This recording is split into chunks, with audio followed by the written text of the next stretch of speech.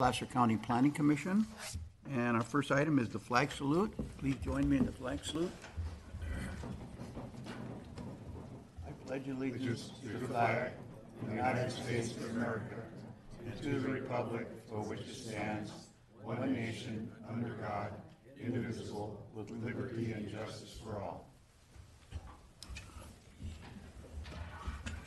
Next item is roll call. Sue? Good morning. Good morning. Mr. Arcuri. Yes. Mr. Sevison. Mr. Moss. Mr. Johnson. Yes. Mr. Nader. Here. And Mr. Rokuji. Here. Thank you. Next item, a report from the planning director, and you lucked out today by having this meeting here. I just want to make that statement. It was my Or else you would have, what, 6 years ago, I still haven't forgotten that meeting. Yeah, some of us remember. With the snow, we remember. In 6 years, I've gotten really good at weather forecasting, so I can out-predict anybody EJ, on what do the you local have? news. EJ, Anyway, what do you have for us today? I'm glad we are down here. So, and you know, with that, we're trying something new today, which I'm excited about. We have a live video feed connecting us to the county administrative office up in Tahoe City. So that allows it works. So they hear us. So you know, I want to welcome Tahoe folks for coming in. And I really want to thank our administrative services team who put all this together. Dieter Wittenberg, Greg Courier, Jeremy Kelly, and the rest of their team. Those are the guys who are always behind the scenes that we don't typically see, but they make everything truly function and work. Also, many of you know Rick Erie. He is our engineering and surveying division manager. He recently went up to Tahoe to manage the CEDRA office up there in Tahoe City. Rick is there. He's probably hidden there, but he's somewhere up there. We'll see him in the room shortly. Other news. Our Board of Supervisors over the last couple months reappointed 3 commissioners to another term. So Commissioner Johnson, Commissioner Moss, and Commissioner Nader, I want to congratulate you for being signed up for another whirlwind tour. And we'll be swearing you in just a minute here. I'd like to also update you on some recent Planning Commission actions that you've taken and some subsequent actions. Last week on January 25th, as Larry knows, the TRPA Governing Board unanimously approved the Tahoe Basin Area Plan and the Tahoe City Lodge. So the long 5-year effort proved to be very successful. I don't know if Larry wants to add anything more on that. I won't put you on the spot, but I already did. It had a little bumpy start in the beginning, but I think the county staff, along with support from TRPA, did a good job, real good. Thank you. Thank you. Other projects, the Dederka Minor Land Division appeal that was denied by the commission, that was again appealed to the Board of Supervisors, so that will be considered next week at its February 7th meeting. Porcupine Hill extension of time also approved by the commission. That was appealed to the board as well, and that's tentatively scheduled for a March board meeting, March 7th. We're hoping to get that on.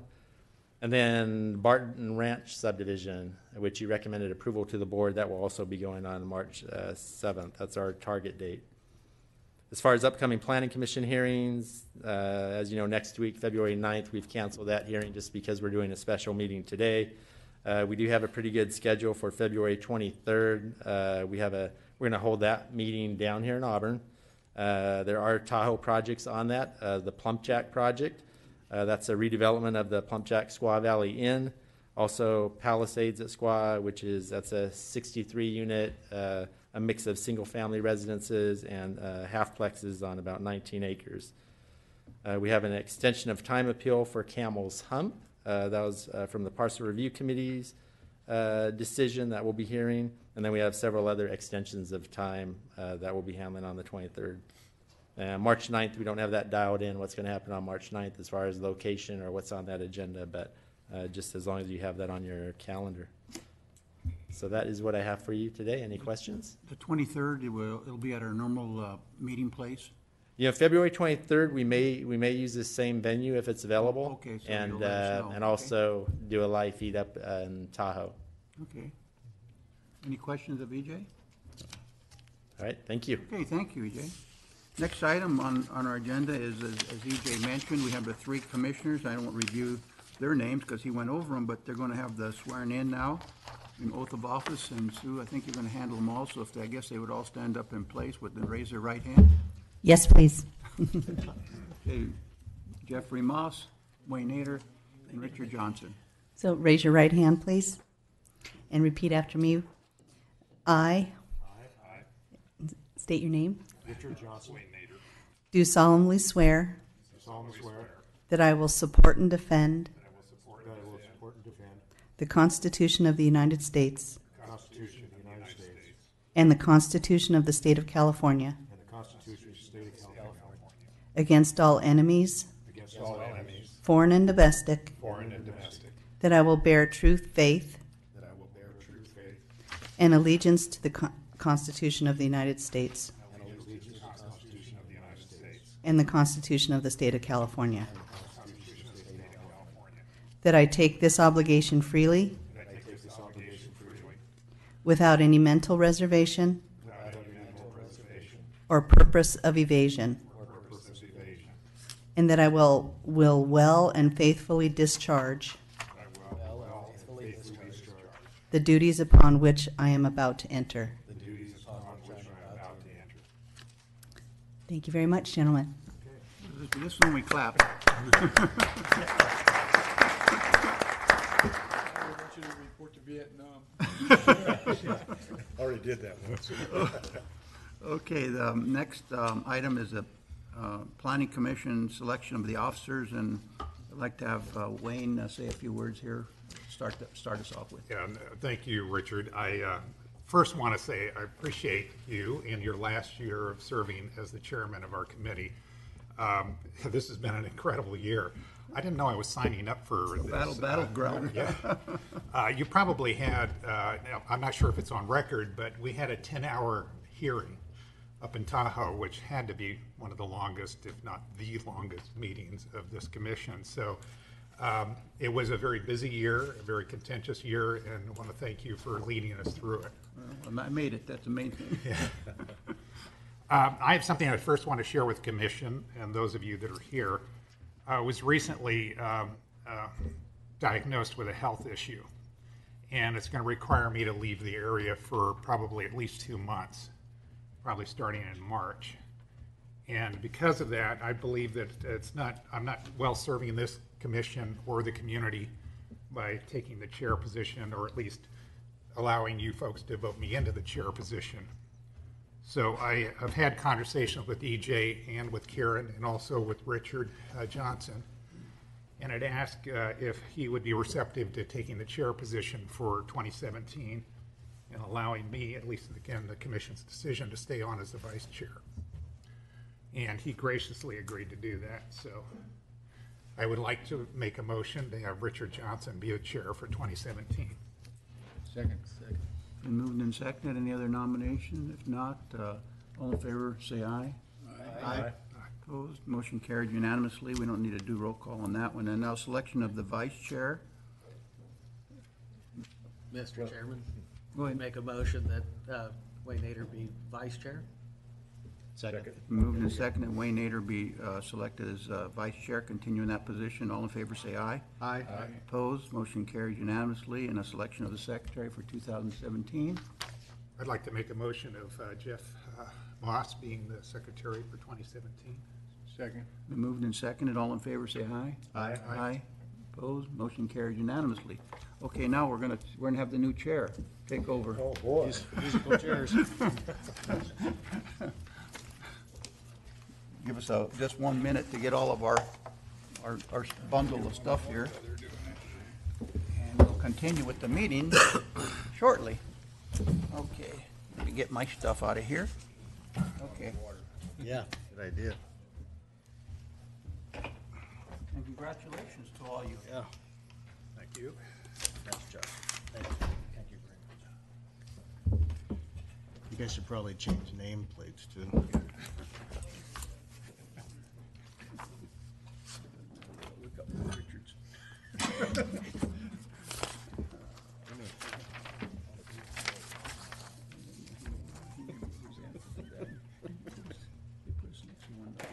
That's a good idea.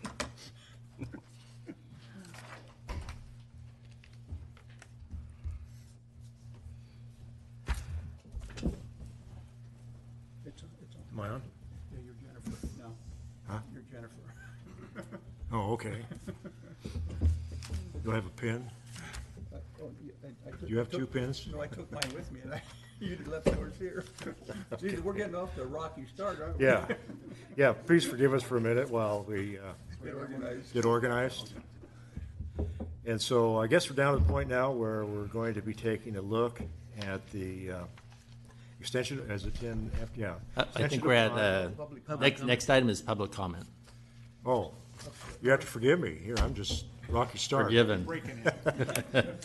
We'll work our way through this. Yeah, you're breaking me in here. Okay, yeah, now's the time where we do public comment. And so anybody in either place that would like to make a comment about anything that's not on the agenda today, you're sure welcome to do it right now. Not seeing any hands or motion, we'll move on. And we have a consent agenda, and that covers, I believe, our last agenda package and approval of the minutes. I move approval of the consent agenda. Second? Okay, I guess we do a roll call on that. That was Wayne Nader Yes. and Jeffrey Moss. Okay. Now, last time we talked about doing the chairperson last, and since you've changed the seating on me, I'm going to be jumping around here. Okay, well, we're being very flexible today. Okay. Let's go with Mr. Arcuri, Yes. Mr. Sevison, Yes. Mr. Moss, Yes. Mr. Nader, Yeah. Mr. Rokuchi, Yes. and Mr. Johnson. Yes, Thank you. okay, thank you. Okay, now we're down to the extension of time. And somewhere in my package, I have it here. You might go ahead. This is Alan. Yep. Alan Bruce, I'm planning staff from Tahoe, so I'm pleasure to be down here. We've had quite a bit of snow, and you're more than welcome to come up and see us anytime you wish. We got the storms are starting again. So the first project, I'm going to have two projects before you. One of them is an extension of time. I do have Gary Davis here, the applicant is in the back here. If there's any questions, he's be more than happy to answer them. But this particular project is within the Tahoe Basin. It's called 6731 Tahoe. It was initially approved by the Planning Commission in 2012 in February. And because of the assembly bills as well as our board resolutions from our board, allowed 5 years to continue without it expiring. Unfortunately, what's happened now is that it will expire February 9th this year, which is right around the corner. So the applicant is requesting a 2-year extension to allow them to continue with those entitlements. The entitlements is a tentative parcel map and a conditional use permit. So the location is in Tahoe Vista. Currently it is in the community plan of Tahoe Vista. It's right across the street from Tonopalo. It's on the mountainside of the highway. The zoning is tourist commercial, which allows timeshare projects, what this particular project is. You can see there's 21 hotel motel units that exist there today. As part of the project, those will be removed and demolished. Then there is the duplex structures. So you see 10 of them, and there will be 2 timeshare units each, a total of 20 units. As part of the project, because Tonopalo across the street many years ago, they used to own this property. They do not now. It's under different ownership. But there is entitlements that have 14 parking spaces right at this location for overflow that the Planning Commission approved based on some concerns the neighborhood had. So that stays with the land, and the applicant is proposing to make its own parking area for Tonopalo. There is workforce housing. There's Anderson Road right here that comes off Highway 28, and they're proposing to actually build and construct the workforce housing component, not only for Tonopalo, but for their project as well. This is a closer view of the workforce housing component. They have their own access off of Anderson at this location. How many units are there in the workforce housing? Total of, I'm trying to recall off the top of my head, with Tonopalo, there was 2, and then you're proposing the 1, I think, is it? And then you have a caretaker unit too. So, so they're proposing as part of the project, and it is conditioned with it. So staff is recommending a 2-year extension on this. You will see in the packet the traffic fees did go up since 5 years. So that is a revision on that. If there's any questions on that, I'd be more than happy to answer those questions. I do have the applicant here, as I mentioned, to answer any questions. Alan, I know this really isn't a part of what we're trying to decide on as far as the extension today, but I think one of the issues that's been brought up is about the derelict property that's there. And I'm just wondering if, in the interest of the community, if the owner would consider removing it now, or why they haven't removed it. If you guys want to answer that question. Is there any other questions for staff? Okay, so I guess the applicant has just stepped forward. Okay. Good morning, everyone. My name is Nick Exline. I work with Midkiff and Associates out of the Tahoe Basin. I have been working with Gary Davis on this project since the beginning. Pleasure to be in front of you all today. So quickly, as it relates to the trash and debris on site, it has actually been routinely gone through and kind of cleaned out. But fundamentally, what we've seen is kind of the problem we're having is because of, if you've seen the current condition of the site, it's a rundown 1940s motel. So we come through and clean it up, and then people continue to dump trash there because they see a vacant lot. So fundamentally, what we've been working on doing is we just had we've continually had the groundskeeper come through and sweep through and pick up debris and pick up trash and move that in to keep it into as pristine a condition as possible, with the understanding that our intent is to demolish, ideally, if we're granted this extension, in the 2017 construction season. Is there a reason why you haven't knocked it down already, if it's obviously intent is to eventually do that? Yeah, and the cost factor? No, it was actually kind of a fundamental. We were working through a very diligent process with a potential financier out of Manhattan, and then it was one of those unfortunate situations, and that's kind of what precipitated the extension. Is that at the 11th hour, as a result of kind of their internal workings, they changed their procedural processes, which impacted us, which kind of left us out in the cold, if you will. And so fundamentally the idea was, or the desire was, to get that financing in place before demolition. However, now as a result of the proposed extension, our intent is to demolish as soon as we're able to in the 2017 construction season, which hopefully will be May 1st with the grading, but there is a lot of snow on the ground, so it may push a little bit further back. But the intent is to do it on May 1st. Hopefully that would deal with the issues that's been going on up there. At least we have for the community has a date certain on that, I would say, right? Definitely. Yeah. Okay. Thank you. Thanks.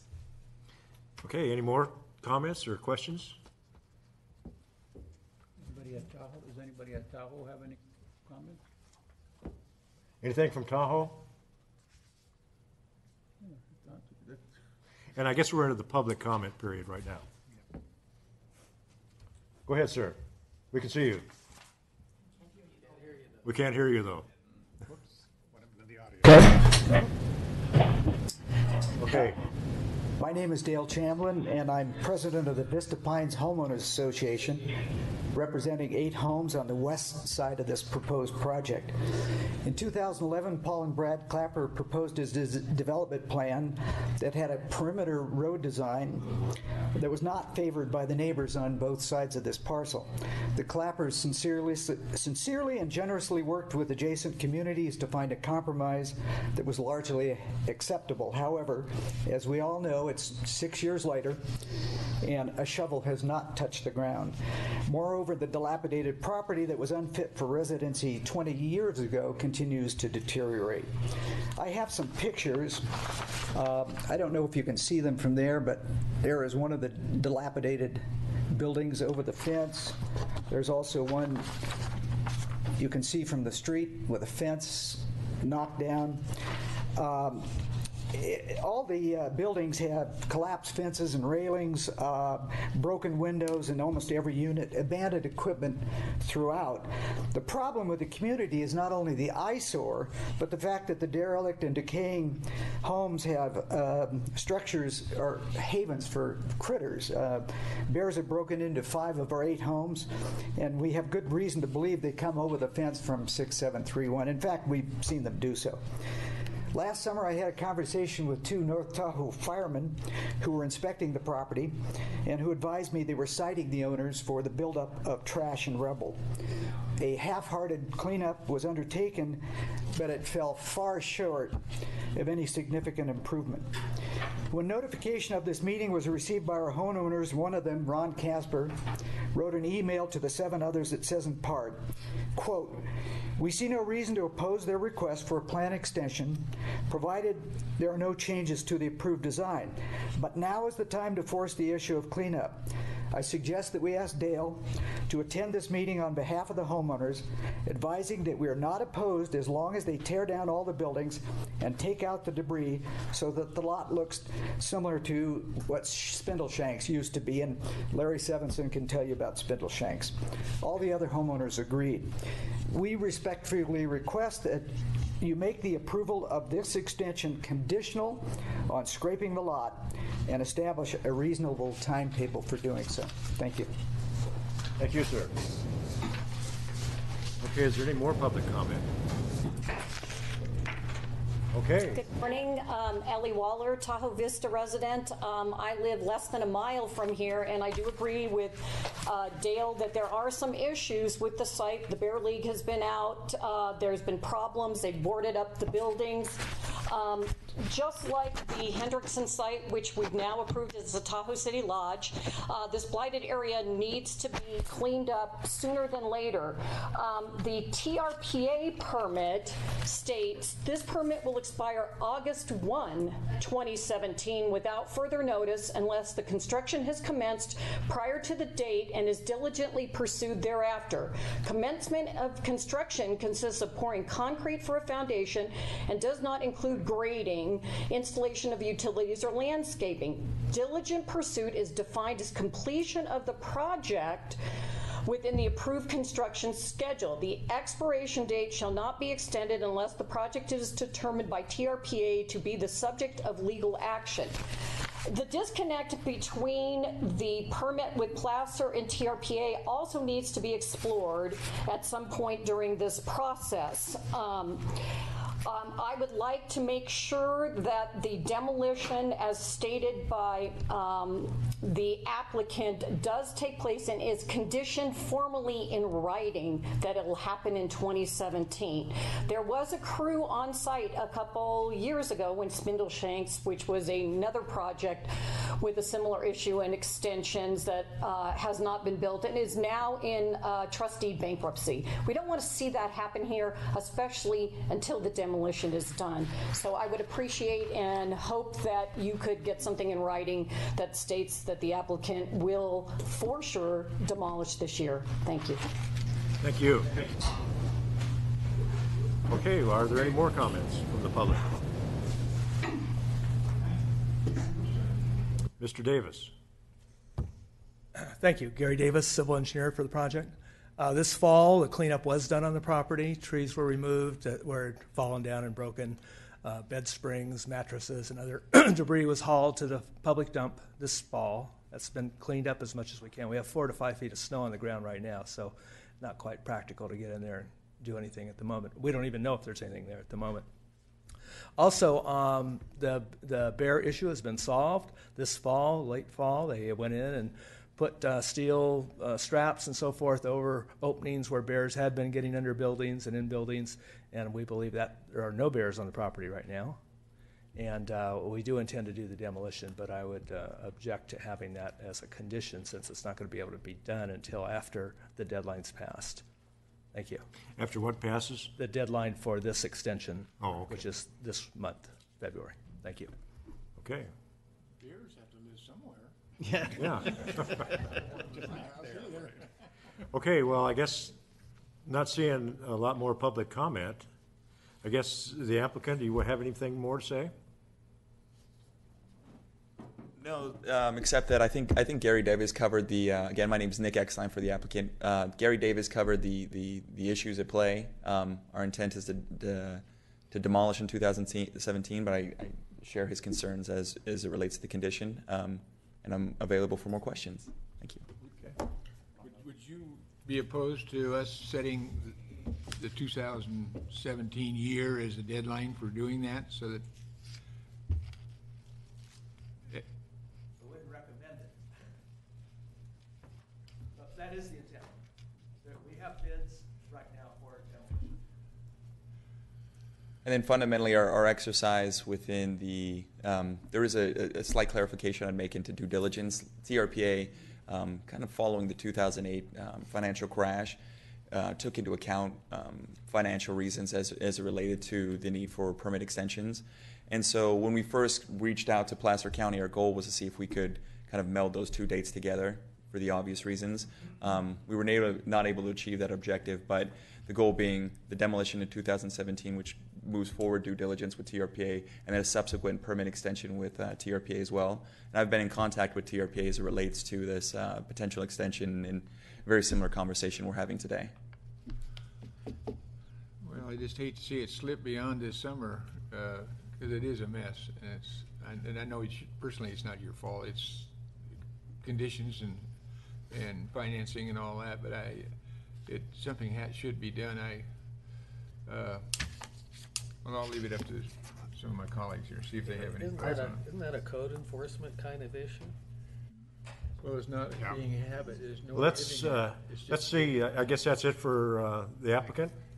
And so at this time, I'll bring it back to the commission for deliberation. Can I ask county council to kind of guide us in this? I mean, we're looking at an extension, just purely as an extension. Now, can we condition it? I mean, Jeff obviously brought up a good point that it's a code enforcement issue potentially.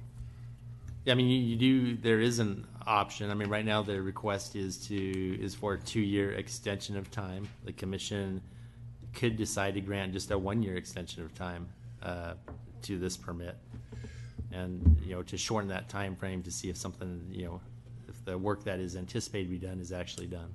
What if we gave them 2 1-year extensions? In other words, 1 year, and then the second year automatic if the work is done to remove the old buildings and so forth. Is that out of the question? I wouldn't recommend that. I'd say if you want to set some sort of deadline to move this forward, consider changing it to a 1-year extension of time. Then it would come back for a public hearing to see if due diligence has been done, if it's necessary to have a second extension of time. Okay, thank you. Okay, any other comments or discussion points from the commission? I'm not sure that adding 2 1 years actually solves our problem. I mean, it brings them back here, but so we'll still have a whole year with the problem there. I mean, well, the thought was that you would give them a 1-year extension now, with the understanding that at the end of that period they would Have to come back. do the necessary cleanup and remove the old buildings. Then they would automatically get another year to start the next process. But staff's recommending against that for some reason. So maybe the next best thing is to just have a 1-year extension right now, and then with the understanding that we'll entertain another year's extension if it's cleaned up. Is that? Well, they'd have to come back for that extension. Yes, they'd have to come back for an extension. Do you want to make that as a motion? Well, we'll see. If there's no more discussion, then I'm open for a motion here. All right, well, I'll make that a motion that we grant them the 1-year extension and encourage them to get the work done and bring it back for another year extension at that time, at the end of the first year. With all the conditions that maybe have been changed because of the extra fees or the new fee schedules, whatever was in the new conditions or upgraded fee schedule. As of today. As part of that motion, you may consider condition number 94 and the changing the expiration date to February 21st, 2018 instead of 2019. In 12 months, changing that. I'm not catching. Okay. So you're really talking about a one-year Oh. extension to 2018, February 2018? I guess we better hear from the applicant. Maybe he's got some comment on that, you know, and maybe there's a real reason why you can't do that. I think it would be fair to give him an opportunity. So you haven't made a motion yet, you're just thinking? Well, I was making a motion, but the applicant seems desperate to get a comment in, so. Okay, well, we'll give the applicant a chance here. Okay, in the interest of efficiency and time and not coming back, I think we'd accept the condition to get it done in summer 2017, so we could have the 2-year deadline. It's going to help for our banking purposes and financing purposes, rather than coming back in 1 year, and then we still have the kind of the unknown. We have to go through improvement plans yet, so we'd prefer to just get it done this summer, as we're promising to do anyway, and take the 2-year extension. Thank you.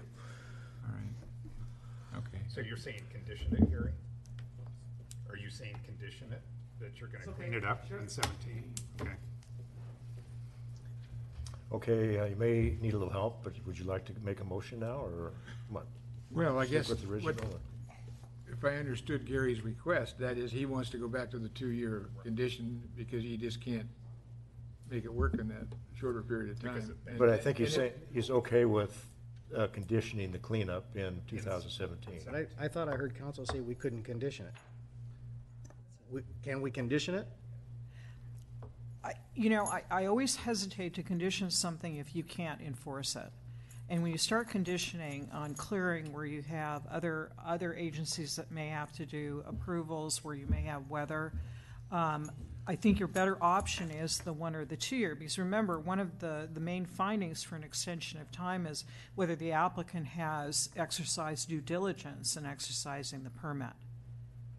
So I would still recommend, if you are concerned about that, that you look at the term of your extension versus a condition. But Gary has a valid point. I hope you don't mind me mentioning that, because as a former banker, I know that that 2-year extension is going to help them a lot in securing their financing, because that's just too quick a time frame for banks to feel real comfortable. So I'm sympathetic to their reasoning for that. Why is, I may ask, why is violating a condition not enforceable? Is your microphone on? Yes, it is. Okay. What? Why is violating, you say it's not enforceable. If we go with a 2-year extension and add a condition to the conditions of approval that says by a specific date, the property needs to, the structures need to be demolished, or however that gets worded, how is that unenforceable? I'm not saying I'm not saying it's unenforceable, but you have to be careful that you're imposing a condition where it involves a lot of other issues going on. So, for example, what does TRPA need to issue? I don't know. But if you have other agencies that have to give approval before you end up demolishing buildings, are you now placing a condition that may be destined to failure because the condition doesn't allow enough latitude for the applicant to get the job done? TRPA is going to be involved in this now too, unfortunately, so. Would they have an issue with knocking the buildings down? I wouldn't think so, but, Sorry, Nick Exxon again for the applicant. We, the demolition of structures is a qualified exempt activity with TRPA. All the structures on site are over 50 years old. We've completed a historic resource determination for all structures, as the photos kind of dictated. None of them are historic. And so fundamentally, once we receive, we have a valid demo permit with Placer County now. All we have to do to TRPA is just notify them we're demoing the buildings, but they don't have any formal review and approval process. As a result of they just want to make sure that we've completed the historic resource determination, which we have. so you're willing to go ahead and demolish before you get approval of the ultimate project then? Is that what you're saying? Well, we already have approval of the ultimate project. What we'd be looking at for TRPA is a permit extension with their permit expiring August 2017. Can't remember the exact date. And so we would be looking forward to getting an extension with TRPA. I've had conversations with them, and fundamentally they're aware of kind of the issues that we had with financing, but the movement forward as it relates to demolition, in my conversations with TRPA, would demonstrate the due diligence that is required to kind of move the process forward. Sounds like we have something working down here in the audience. Did you do a little miracle? And what's the outcome of it? Still working on it. So we're waiting for the brains to finish working. It's spinning. Gary Davis again, and chatting with the county council here. We would celebrate a condition that said that the demolition should occur in this construction season of 2017. And we're happy to accept that condition that the county would propose on the project. Okay, Thank you. thank you. Okay, now, do I hear a motion? Okay, if everyone else, if there's no one else that wants to address this, I'll move the recommendation of staff. The Development Review Committee recommends that the Planning Commission approve the 2-year extension of time request for the 6731 Tahoe project in reliance on the previously adopted mitigated negative declaration and conditions of approval. Attachment C is modified, subject to the following findings. And one of those added conditions is that the demolition be done in this calendar year. Construction season. Huh? Construction When that season. Well, construction season. yeah, if we didn't have snow, they could get an extension. So, at any rate, yes. And then there's also the CEQA findings and the conditions of extension of time that are listed in the agenda. What I may add to that is that we add a new condition, subject to what you said. Basically, demolition of the buildings shall occur prior to end of the 2017 construction season, Okay? if that's what you're saying. Okay. I think we got a second down there. Yeah, that'll be new condition number 95.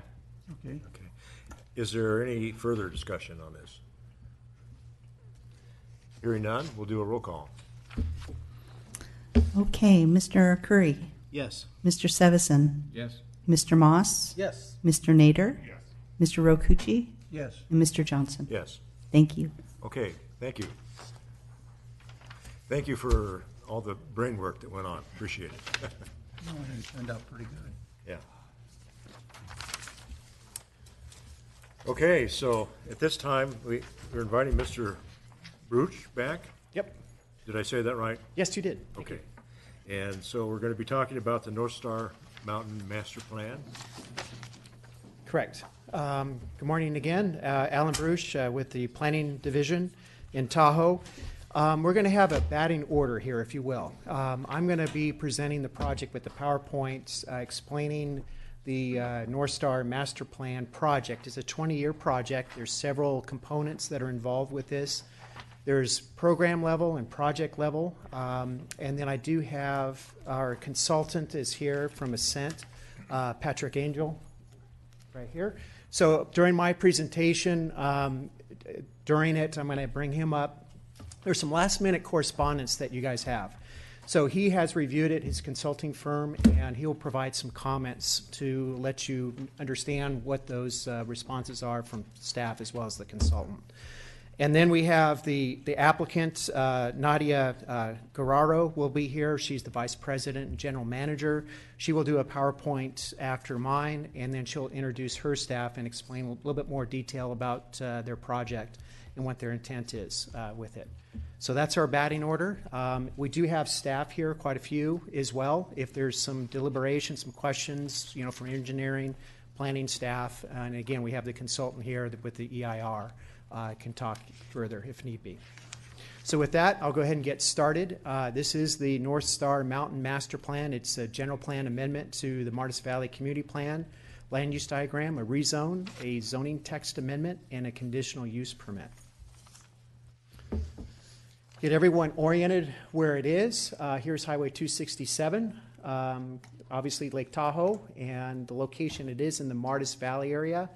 Little portion of it is within the Tahoe Basin. I'll explain a little bit more detail what the applicant wishes to do that, what we've conditioned on that as well.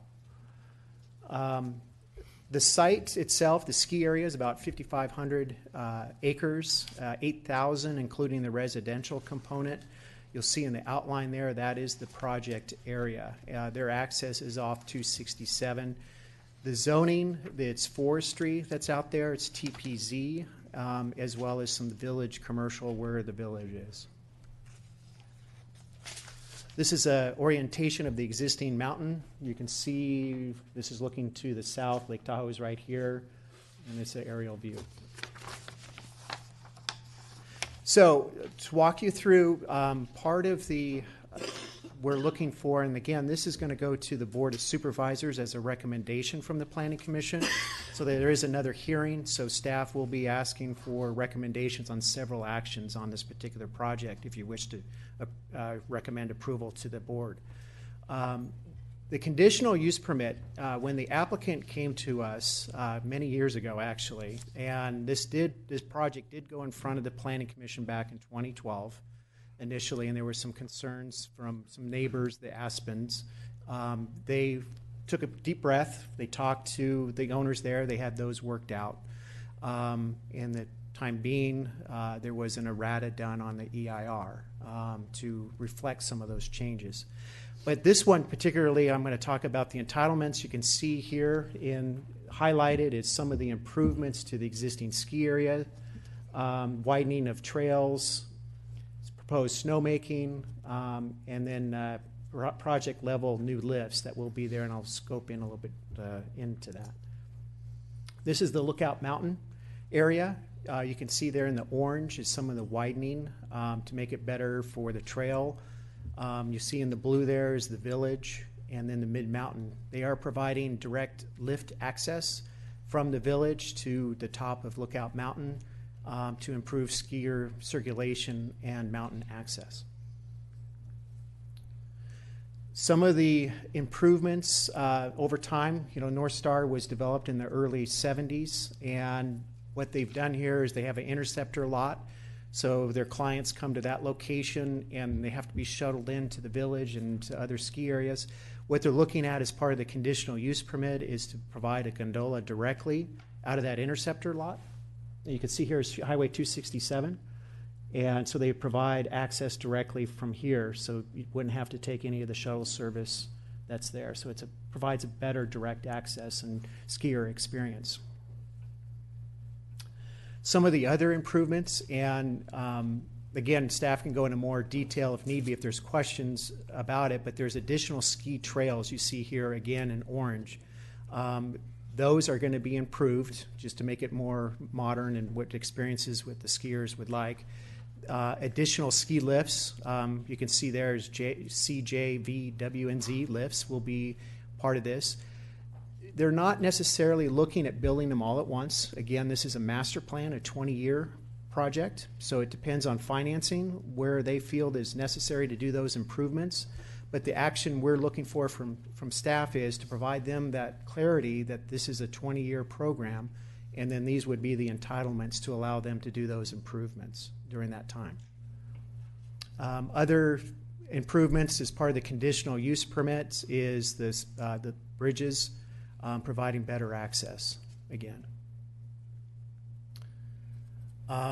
New Sawmill Lake ski pod. It's one lift and new trails that are proposed as part of this project. Snowmaking is a big part they need to provide, for in the fall to be able to provide a base for people to come up possibly during Thanksgiving time period. They did design, after working with staff and fire, where they're locating some of the snowmaking because of fire suppression during the summer as well. They were thinking outside the box, so part of this component would be the approval of that snowmaking, the location of where they are. Some of the key components, when we started reviewing this, the applicant actually did a habitat management plan. It guided them on this master plan.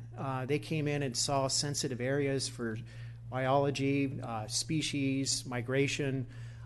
During that study, they located certain areas they prefer not to touch, to have people go by for skiing. So because of that, they discovered they needed to rezone or relocate some of their areas where that development was going to be. So I do have to say the habitat management plan that we reviewed, staff reviewed, as well as the consultant, provided a lot of good information of where those sensitive resources are and steering clear from them. And there is mitigation measures in the EIR that reflect this habitat management plan. And the applicant will go in a little bit more detail of what that is. So that's one component. What staff is recommending to the Planning Commission is the conditional use permit. It's actually these improvements that they wanted to be able to do. So we are recommending to the Planning Commission to do that. The other component for the entitlements is the Martis Valley Community Plan Amendment. It would be basically swapping area that exists right now that's tourist resort commercial land and relocating it within their project area. It's not changing the size, it's relocating away from the more sensitive area and providing better access where they believe that's where the experience should be for the skiers and the development. The rezone also is the rezoning 2 existing forest zoning squares, and I'll show you a map of that, and then it'll be consistent with the community, Martis Valley Community Plan area. And again, there is no increase or of zoning, it's just relocating it. Oops. This gives you a diagram of the relocation of the zoning. So it's at this location and it's swapping over here. This is the new ski area. And so it's closer to that location. You can see here because of the terrain and as well as the habitat area, it didn't make sense to keep it there for ski areas. So they're relocating it here, and that's part of the recommendation staff is making to the Planning Commission to relocate that. The squares we talked about as well, the existing zoning, the forestry zoning, it's relocating 2 areas from here up higher and from here up to this location.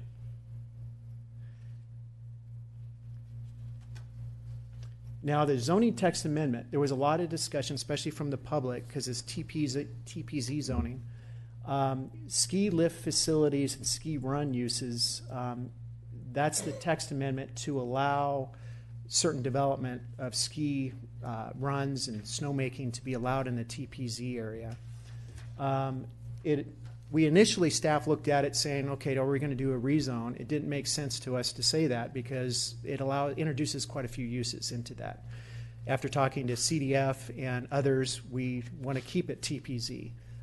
We do have, there's a correspondence, we did contact CDF and they were okay with the proposal.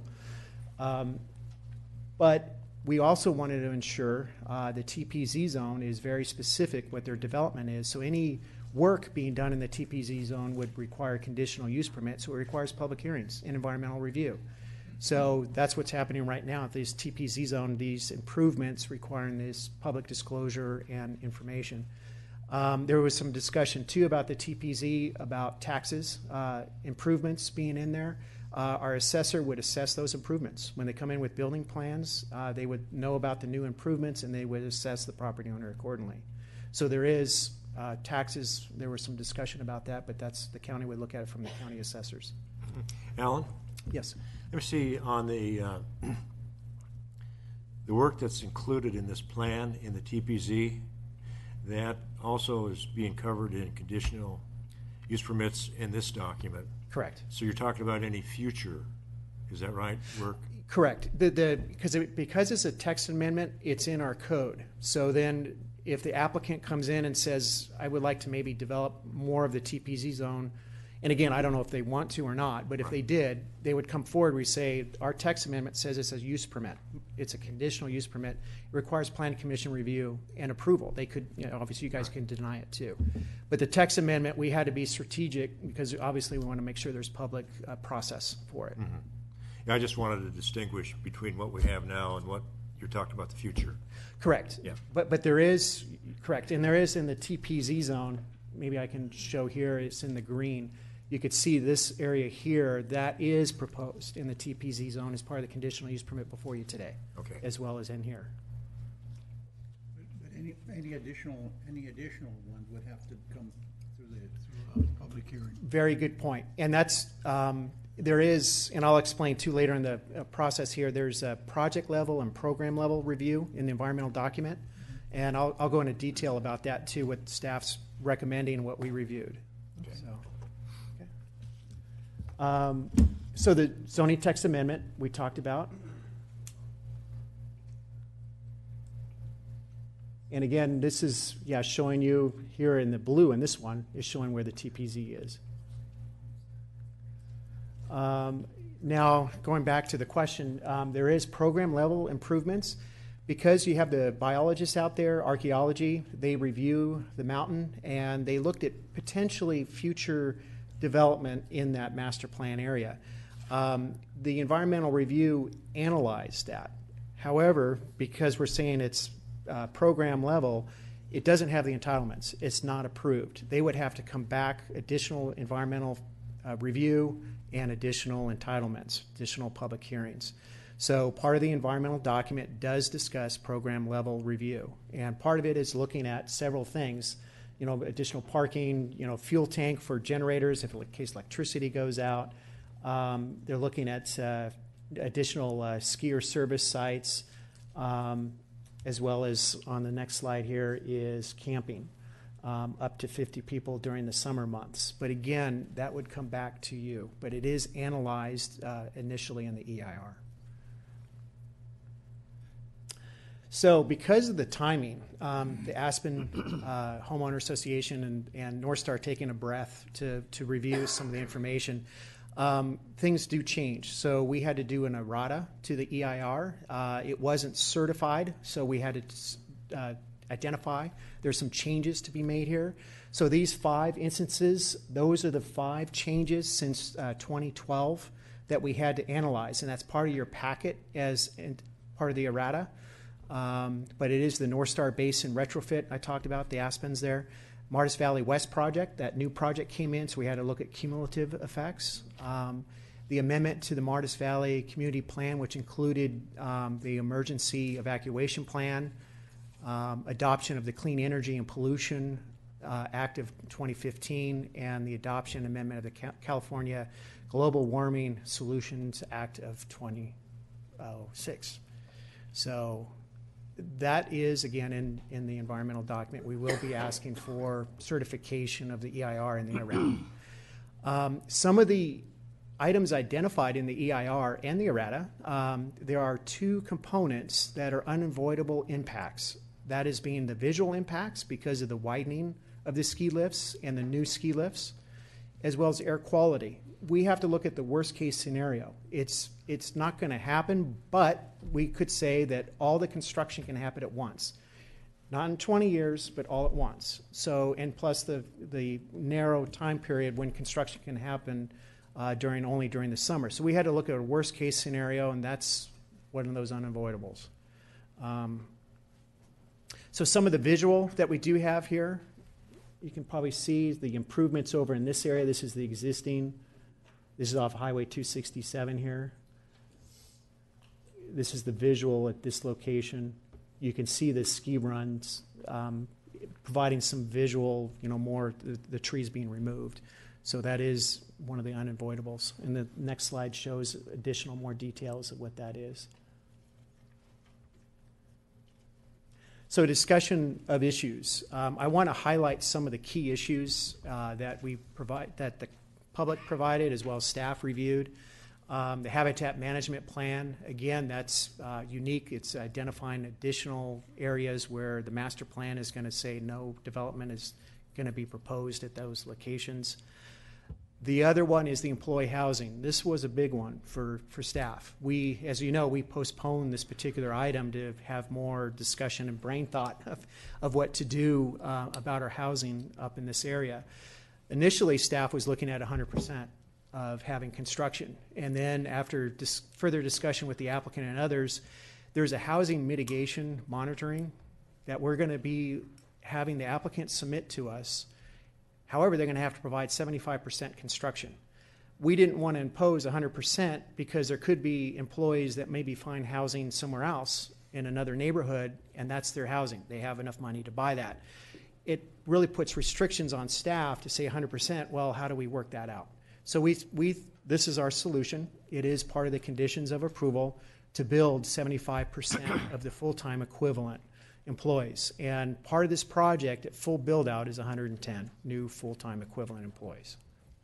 Does that include the ones they have already now, or is that in addition to? This is in addition to. This is by the conditional use permit for the ski lifts and operations. So it's 110 was identified as full-time equivalent. So we're going to tell them that they have to build 42 for those 42 employees have to be housed.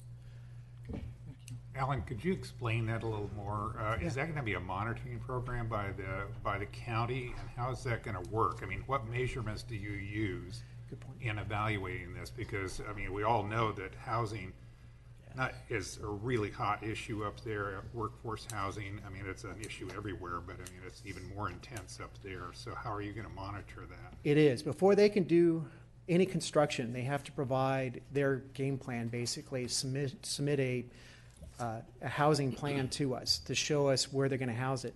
We've been in discussion with them already because they have to find land. So they've been actually actively looking out there for where that is. They've actually, maybe they can talk a little bit more. They're participating kind of a partnership with other areas of not only their needs, but Martins Valley as well as the Tahoe area, providing additional housing. But for our situation, for staff, as part of the conditions of approval, they are obligated to submit this plan, and then we look at it with our attorney to see exactly how they're meeting these obligations, because we want to make sure they build it. But we want to give them. We were trying to figure out maybe where is the land right now, but it ties it up. They don't know exactly specifically for financing because it's hard for them to move forward on something without an approved project either. So they have to make sure this works out. Right. Without access to redevelopment funds, we've all been hampered by trying to come up with alternatives to housing issues, again, workforce housing. Do you see this as a template maybe for the future in projects that are up in that area, how we can really kind of evaluate that, how it's being done, and how actual implementation of it really works out in the real world?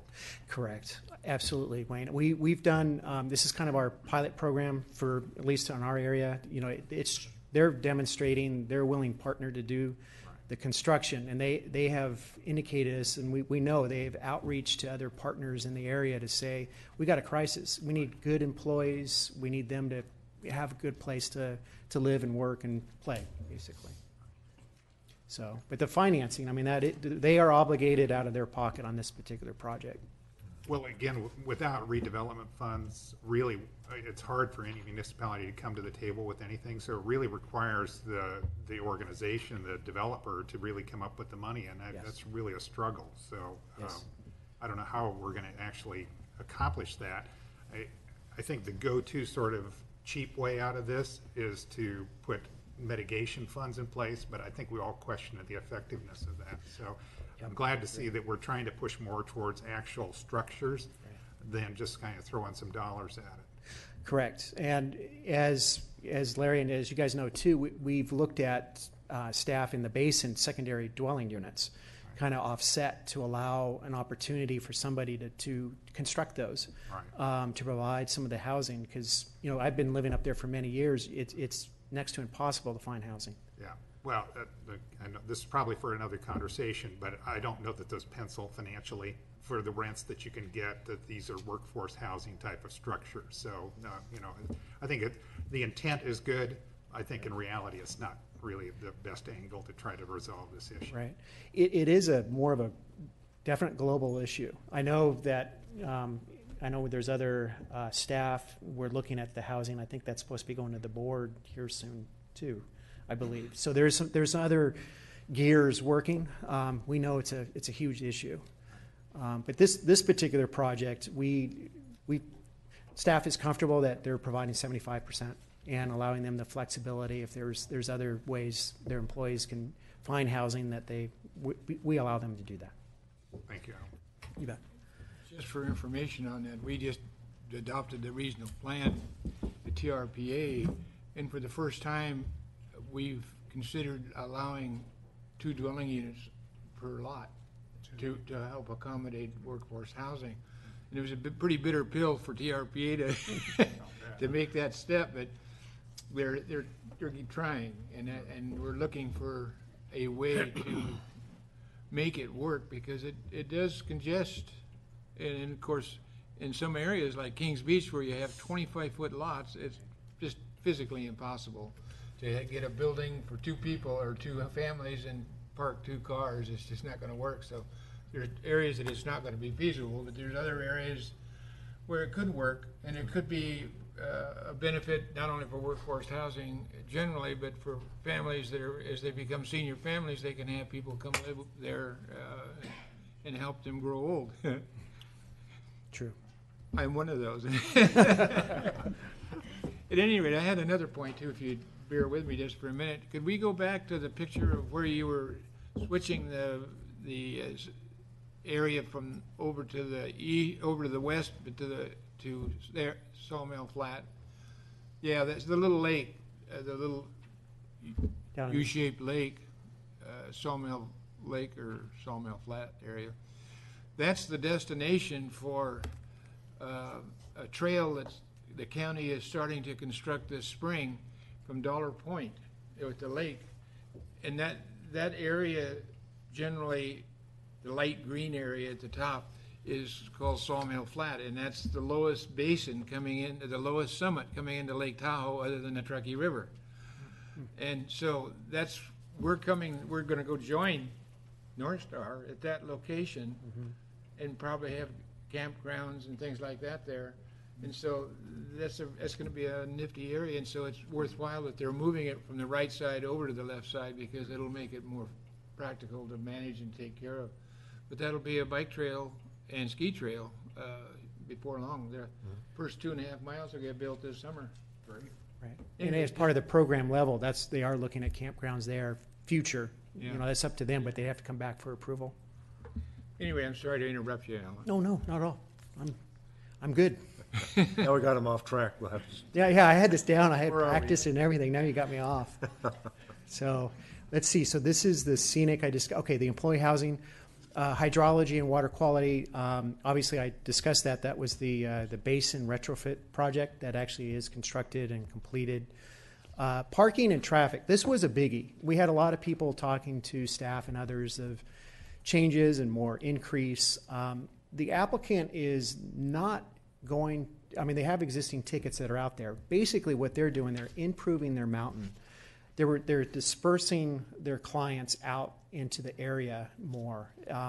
Parking at this point, it is what's out there right now. They accommodate it through ticket sales. And this particular project, what they're looking for is basically dispersing their existing clients that would be up in the mountain area. So it is something that was evaluated in the EIR, and staff reviewed it. You know, we did have some questions ourselves about this, but then we did see there because of the crowding that's occurring right now in the existing areas, it makes it unfeasible for a good experience when people come up for Tahoe to go skiing. And so what they're doing here is they're just accommodating, making it easier, more accessible, more modern. And then the emergency evacuation plan. This was a lot of discussion on other projects too. They do have their emergency evacuation plan, which we have reviewed, as well as North Star Fire. It does meet the new policies that went into play. So it does comply with the recent policy additions to the Martis Valley Community Plan that was in front of the board. The timber production zone, I did touch on that. It does allow for alternative uses at that location. I talked about the taxes and the improvements that are there. North Star will go into some more details because when we reviewed this, we did discover the TPZ zone in other jurisdictions. They allow this kind of operation, ski areas, ski runs in the TPZ. The only ski facility that is in Placer County that has TPZ is North Star. So this is specific, even though our zoning text amendment is talking about TPZ, the only areas that it does affect is North Star. So correspondence received, and this is where I'll have Patrick come up and talk about what we received and provide a little bit of information on it. But NITRAC did recommend approval. This was quite some time ago, though. Did recommend approval of the amendments, the conditional use permit. There was a couple of the members, they wanted to review the EIR a little bit more in detail, but it's a thick document, but it was recommended for approval. But I have Patrick here. He can talk about those recent correspondence, and you should have as well some of the noise information. His consulting firm provided that in writing, some of the correspondence. But here's Patrick.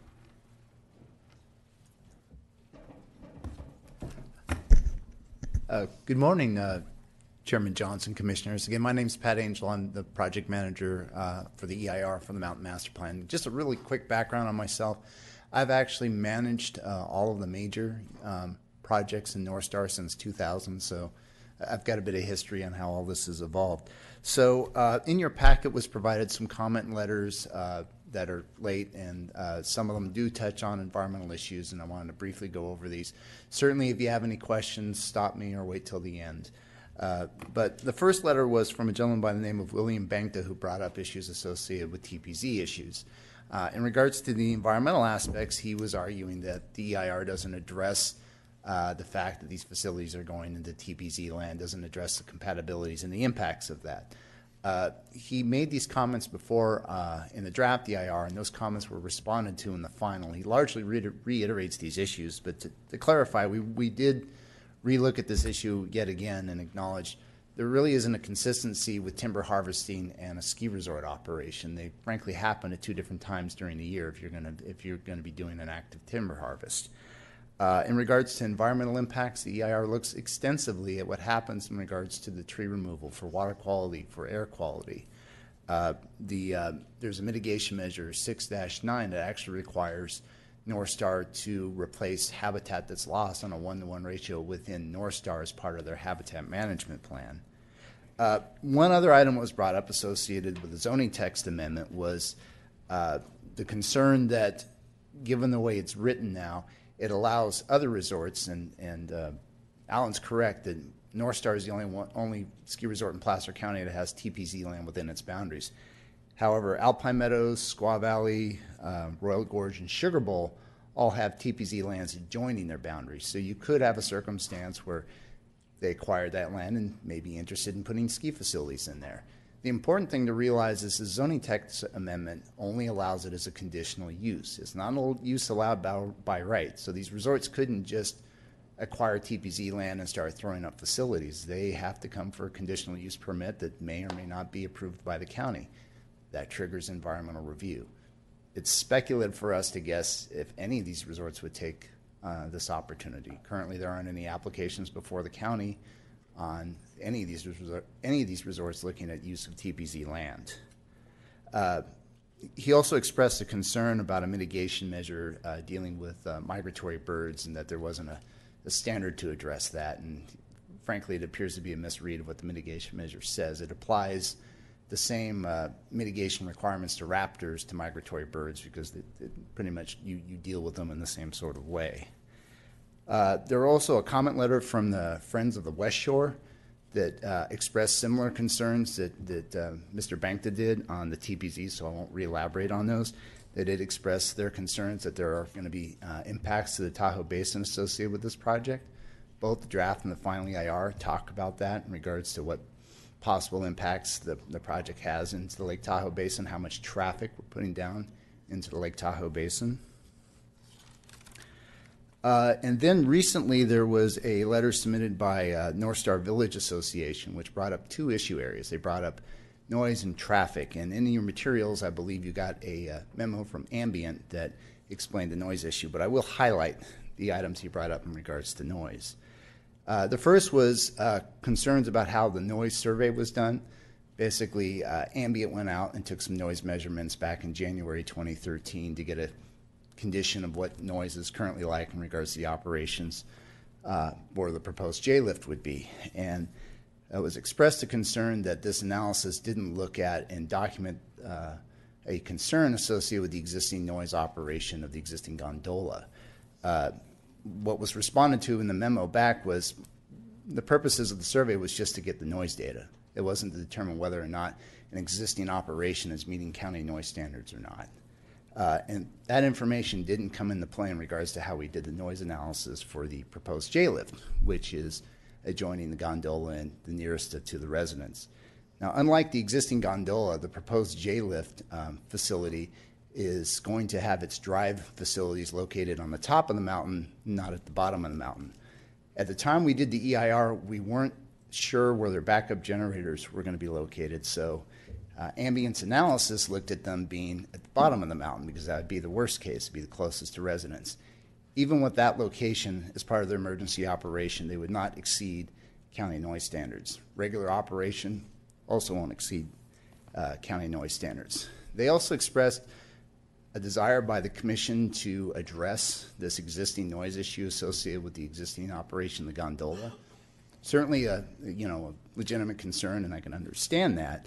However, in regards to the environmental review of this proposed project, CEQA doesn't give you the ability to basically address pre-existing issues. You can only evaluate and address and mitigate the impacts of the project before you. In regards to traffic, there were some concerns brought up in regards to how the existing traffic operations at the drop-off of the village operates. The important thing to realize here is the EIR focuses on the impacts of the project, on the peak hour traffic conditions when the parking lots are full, and what that means in regards to level of service operations. While it's understandable, pick up and drop off during these peak periods are going to maybe be occasionally congested or maybe inconvenience, really doesn't change the conclusions of which the EIR looked at.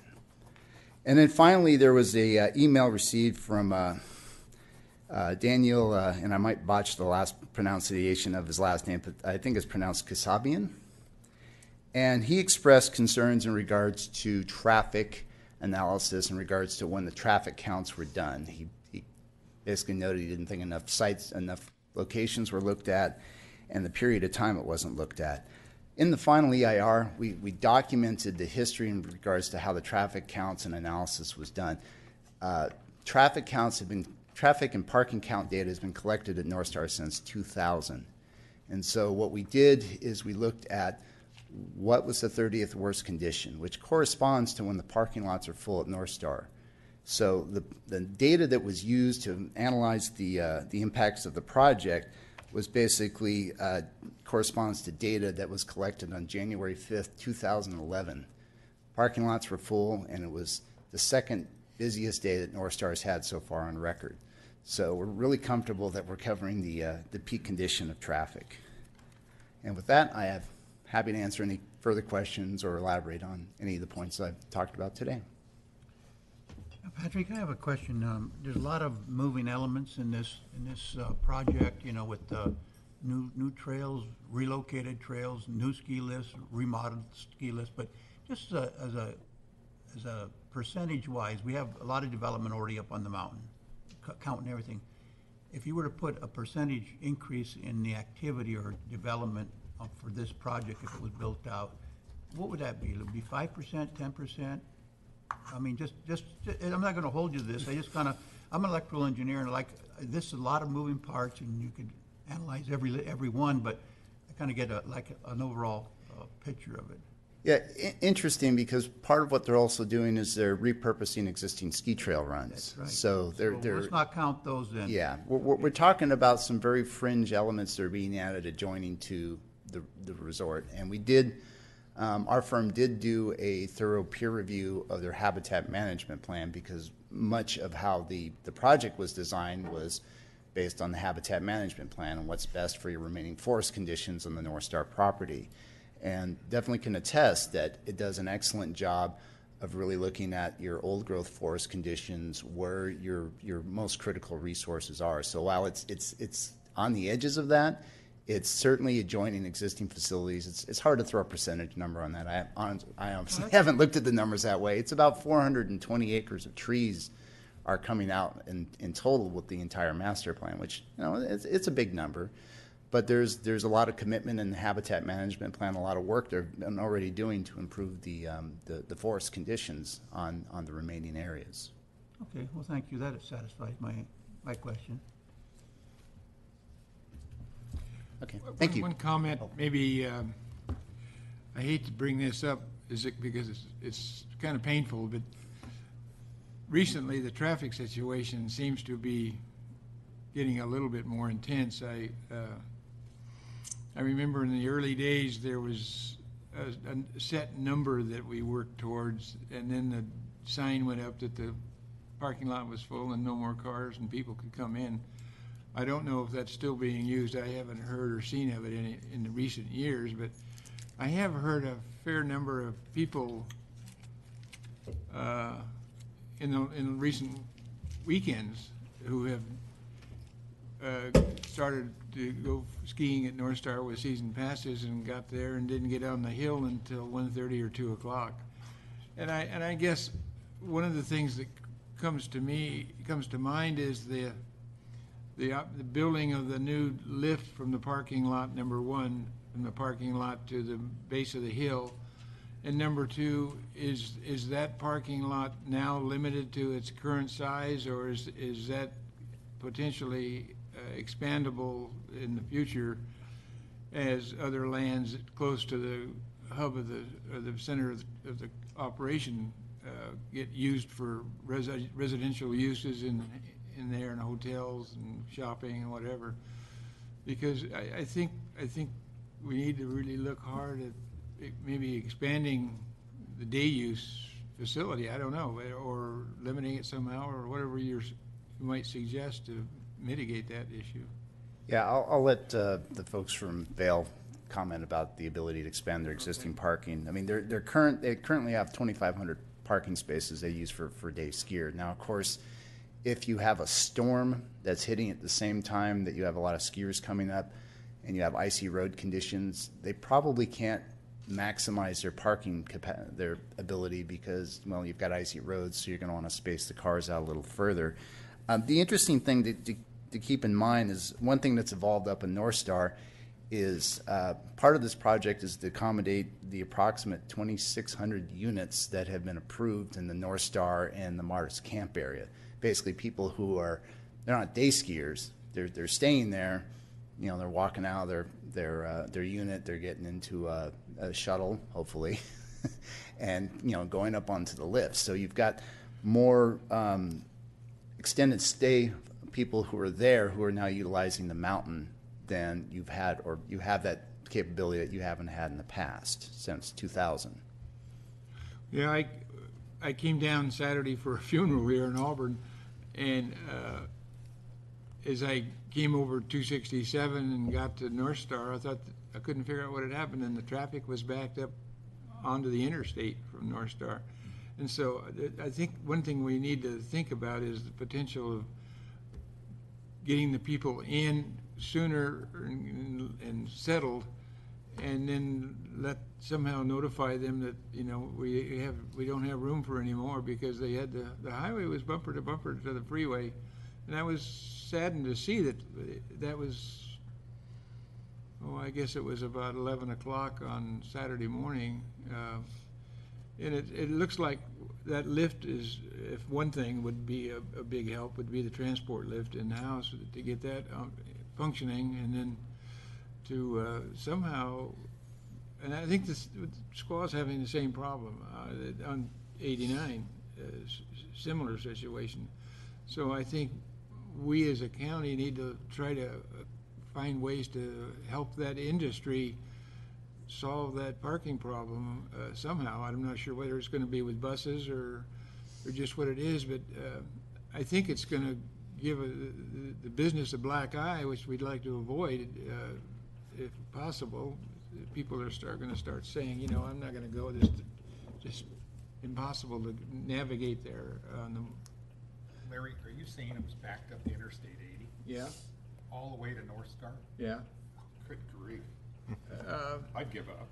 Well, I'm just saying it's too bad because it gives the industry a bad name, and we don't need to give the industry a bad name. We need to try to solve these problems, and maybe it's going to be a parking facility in Truckee, and busing those people over. I don't know. It's difficult to get people to get out of their car and take their skis and boots and the kids and coats and all the junk they take, and get them to get on a bus and then go to the ski area, and then reverse the process at the end of the day. Mm-hmm. But somehow, I think we need to make this, as long as we're looking at a master plan, if there's areas that would be suited for helping that situation, I think we should try to include those in this process if we can. I'll shut up for a while. Big now. parking lot around the So- airport. Well, the airport might be a feasible solution to that. I'm not sure what it is. I know the town of Truckee has been somewhat critical of us, with North Star and all the things we've done in We're Squaw creating a Valley. problem. But they're building new stuff like crazy themselves. Sure, and and the so it's- railroad. and so it's tough nut to crack. It is. Like I mentioned, this particular project, it's improving the existing, ski facilities and allowing the crowds to spread out. And I do know I got teenagers that ski, and it's pent up energy too. I mean, we haven't had this kind of snow in a number of years, and the economy's improving, and everyone's just got this drive, and it happens all at once. But this particular project, like I said, it is. We did review the parking and the as you mentioned, Larry, the gondola out of the Interceptor lot. I mean, it's to accommodate those experiences. They're trying to make it better rather than waiting in traffic and stuff. So. Yeah, the sad part of it is the buses that go from the Interceptor lot up to the center of town, they get caught in the traffic. Right. And so these people are sitting there all frustrated in a bus, not going anywhere. And I know one friend said, well, I tried to get off the bus, and the bus driver wouldn't let me off. And so that really made him mad. But at any rate, that's sort of self-defeating when you're trapped in a bus and you look up on the mountain and it's a beautiful sunny day and you want to get up there. Right. And the applicant, they do have their parking plan. They can talk a little bit more in detail about that too for the commission to let them know what they're looking at. But again, it's the same issue. They want to make sure their clients come back and they're not, waiting in line. Well, obviously, this is a great plan to try to create some efficiency in the project, and that's outstanding. But 267 is 267, and that's not getting better. And I don't, I've been on that soapbox before, but we can create the best plan up in the hills, but as long as we have the restrictors of 267 and 89, we got a nightmare. Right. Okay. Let me see, Alan, I have one more question. Sure. For Patrick? Yeah. Sure, go right ahead. Okay, yeah, we're going back to TPZ and forestry too. Mm-hmm. And I have to admit that I'm a forester, so I kind of pick out certain words in the document. And I don't really have a problem with the determination that CAL FIRE has made, and the fact that ski runs and ski lifts are okay in the TPZ, and the fact that CAL FIRE has said that basically this helps to preserve TPZ lands where otherwise they'd be pulling out. But I did notice in the document that there's several places where we talk about encouraging prudent and responsible forest resource management. And those words really sound real nice, but the metric, or what are we talking about there? When those statements are made, they're often made in regards to the North Star Habitat Management Plan that has, and we could spend a whole day talking about what the details and the concept of what that plan does in regards to both, habitat improvement as well as forest improvement. It includes several things in regards to management, selective clearing, monitoring, restrictions and operations, both in regards to the ski resort as well as the summer uses when they've got, for example, deer coming through in its fawning season. And that's just the tip of the iceberg of many of the things. I'm sure the applicant could speak far better to the nitty-gritty and what they have been doing since they've had the habitat management plan, because I think it's been in 2010 I think is when the habitat management plan was first developed. 2009. Yeah, I think, well, maybe I would want to hear some more. I think it actually applies to the existing ski area lands where you have ski trails now, And the other TPZ lands that we're talking about where we're building ski trails, we're managing the forest. And the view I have, of course, is, forestry is a long-term game, and the forest is a dynamic system. And so changes are always happening, and particularly in this type of country where you have red fir, typically, the ski runs are going to seed in with trees. And changes are going to happen. The old trees die and get logged and that type of thing. So at any rate, I guess what my question will deal with is kind of the long-term game and how is that really accomplished, or how is it controlled or whatever by the ski area. Okay. So maybe that answer's coming in the future. Again, the applicants, I can attest that by our consulting firm, our review of it, it basically addresses the impacts associated with this project. In regards to the nitty-gritty of exactly how it's managed, how they're doing it, they can speak better at that than I can. Okay, thank you. Okay, our batting program here. So I got a couple other minor things to talk about. I shouldn't say they're minor, but it's something you should be aware of that did come up as part of the discussion. Is a small portion of this particular project is within the Tahoe Basin. You can see there in the blue, that is part of the project area that is in the basin. So part of the project, and there is conditions in the conditions of approval, they do require TRPA approval and review, their own environmental analysis as well. But you can see there is a building that's over on the other side of the ridge there, and some of the proposed snowmaking is just over the ridge. So this is something that we've analyzed and reviewed. It requires additional approvals. We looked at it at the environmental impacts. It meets what we define as part of the lodge there is allowed. So we would have them go through design site review, contingent upon getting TRPA approval on that particular project. So there has been some discussion about the project in the Tahoe Basin. You can see here what exactly that is. So if there's any questions about that during public testimony, we can go into more detail if necessary. But I just want to let you know there is a small portion within the Tahoe Basin. Alan, will that be part of our recommendation regarding the conditional use permits? Correct. Okay. That is correct. And so then subsequently we'd have a TRPA review. That is correct. We would not approve any improvement plans or any building permits or grading for that matter in the basin unless we get TRPA approval. Okay. And they show us that they got that. Okay. And then we're in close concert with their staff too to see exactly that we're talking and making sure it's the same plans too. So with that, the recommendations, there's several, and I have this at the end of the PowerPoint after the applicant, if you desire to recommend to the Board of Supervisors. But I was going to read them out, but because of the timing and everything, I'm sure it's in the staff report, and again, it's at the end of the PowerPoint. But there's several actions we are looking at and making sure that you take action on the errata. The mitigation monitoring program, the findings of fact, statement of overriding considerations, and then the text amendments and rezoning that's necessary, and making sure that the attachments are associated with those recommendations. So there's 5 actions that staff is looking for, again, to recommend to the Board of Supervisors. And with that, I got Nadia Guerrero is going to be here. She'll introduce her staff, and then the applicant has their presentation. Okay, thank you. Thanks.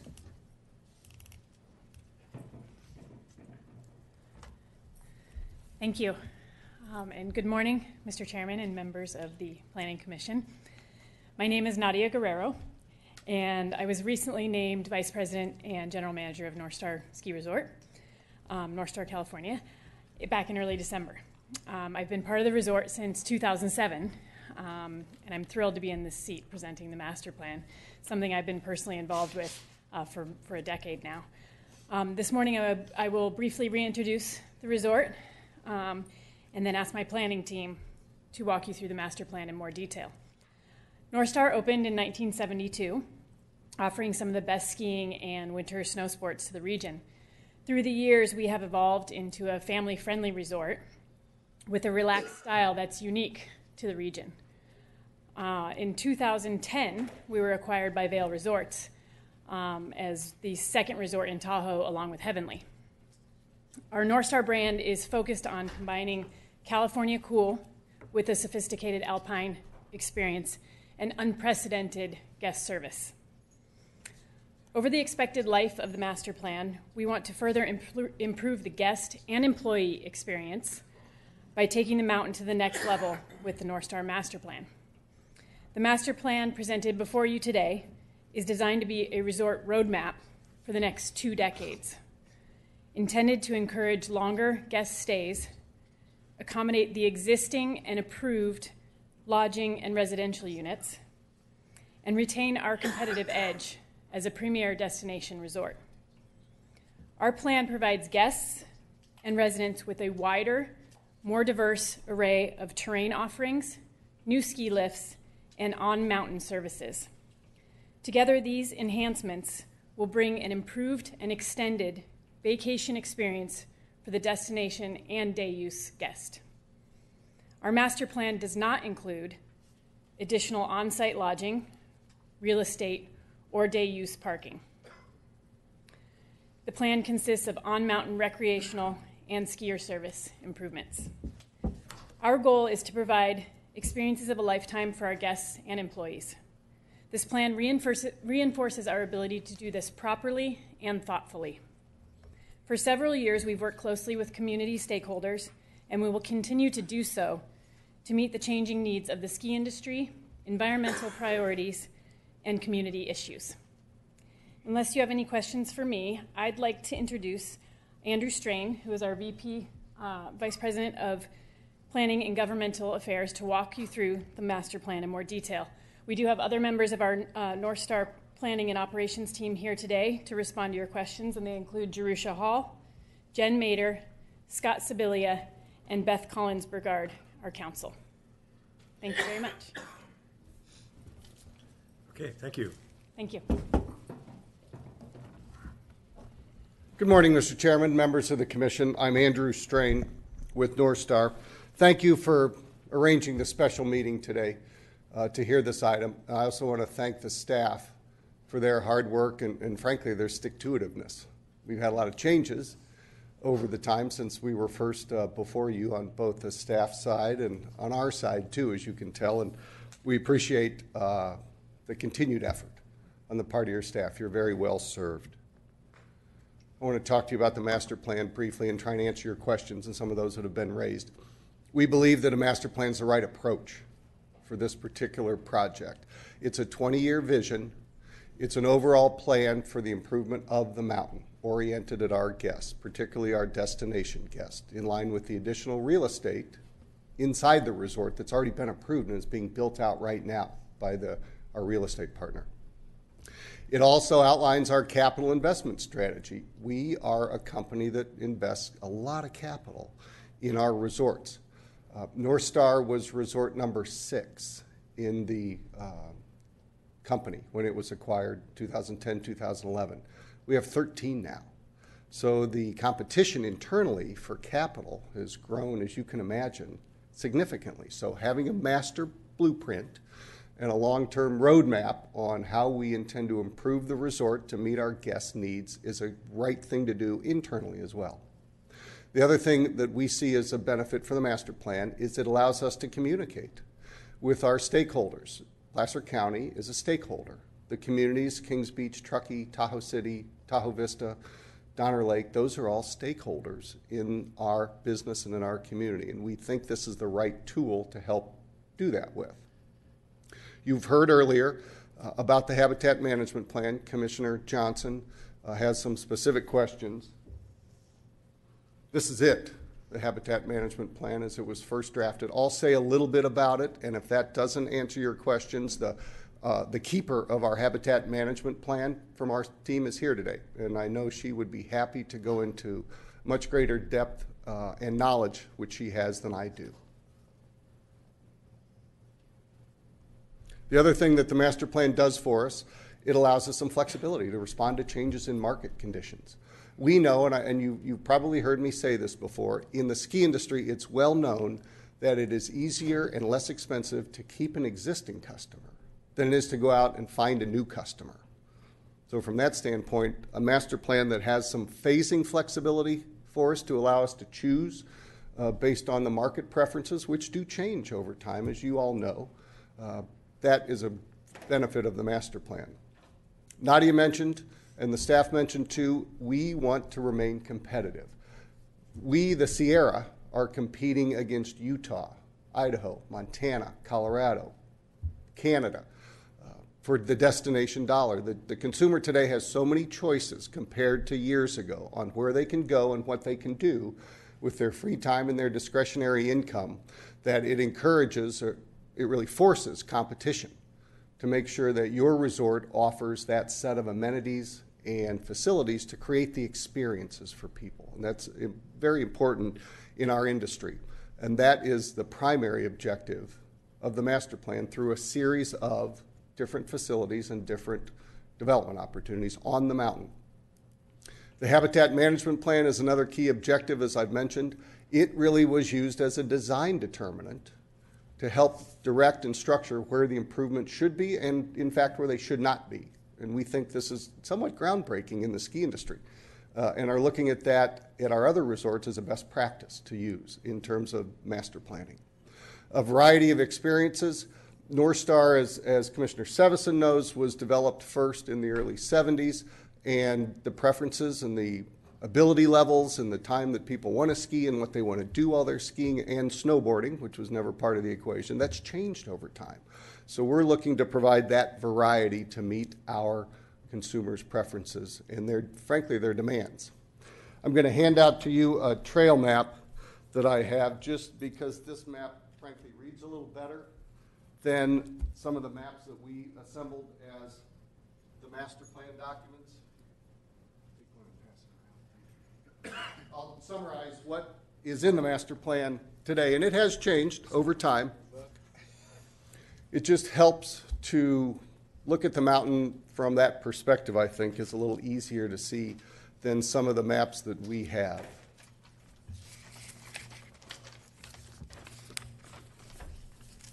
Today we have 20 lifts and an approval for some ski school surface lifts that haven't been built yet, that are short, low elevation, low angle in nature to help improve our ski school facilities.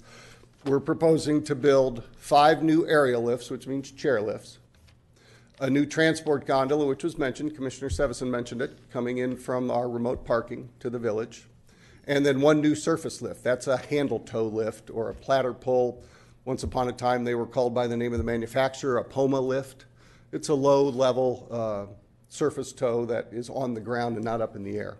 You ski along in a track with it. Anybody ever grew up learning to ski on a rope tow?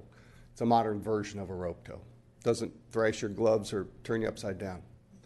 We today have 100 named ski trails, 650 acres. The total skiable acres is 3,170. This is a year where you can ski all 3,170 of those acres. Sierra resorts in general ski very small in the lean years, which we've had plenty of. When there is above average snowfall like there is this year, the ski areas ski much bigger. We're proposing to add 25 new named trails organized around some additional lifts.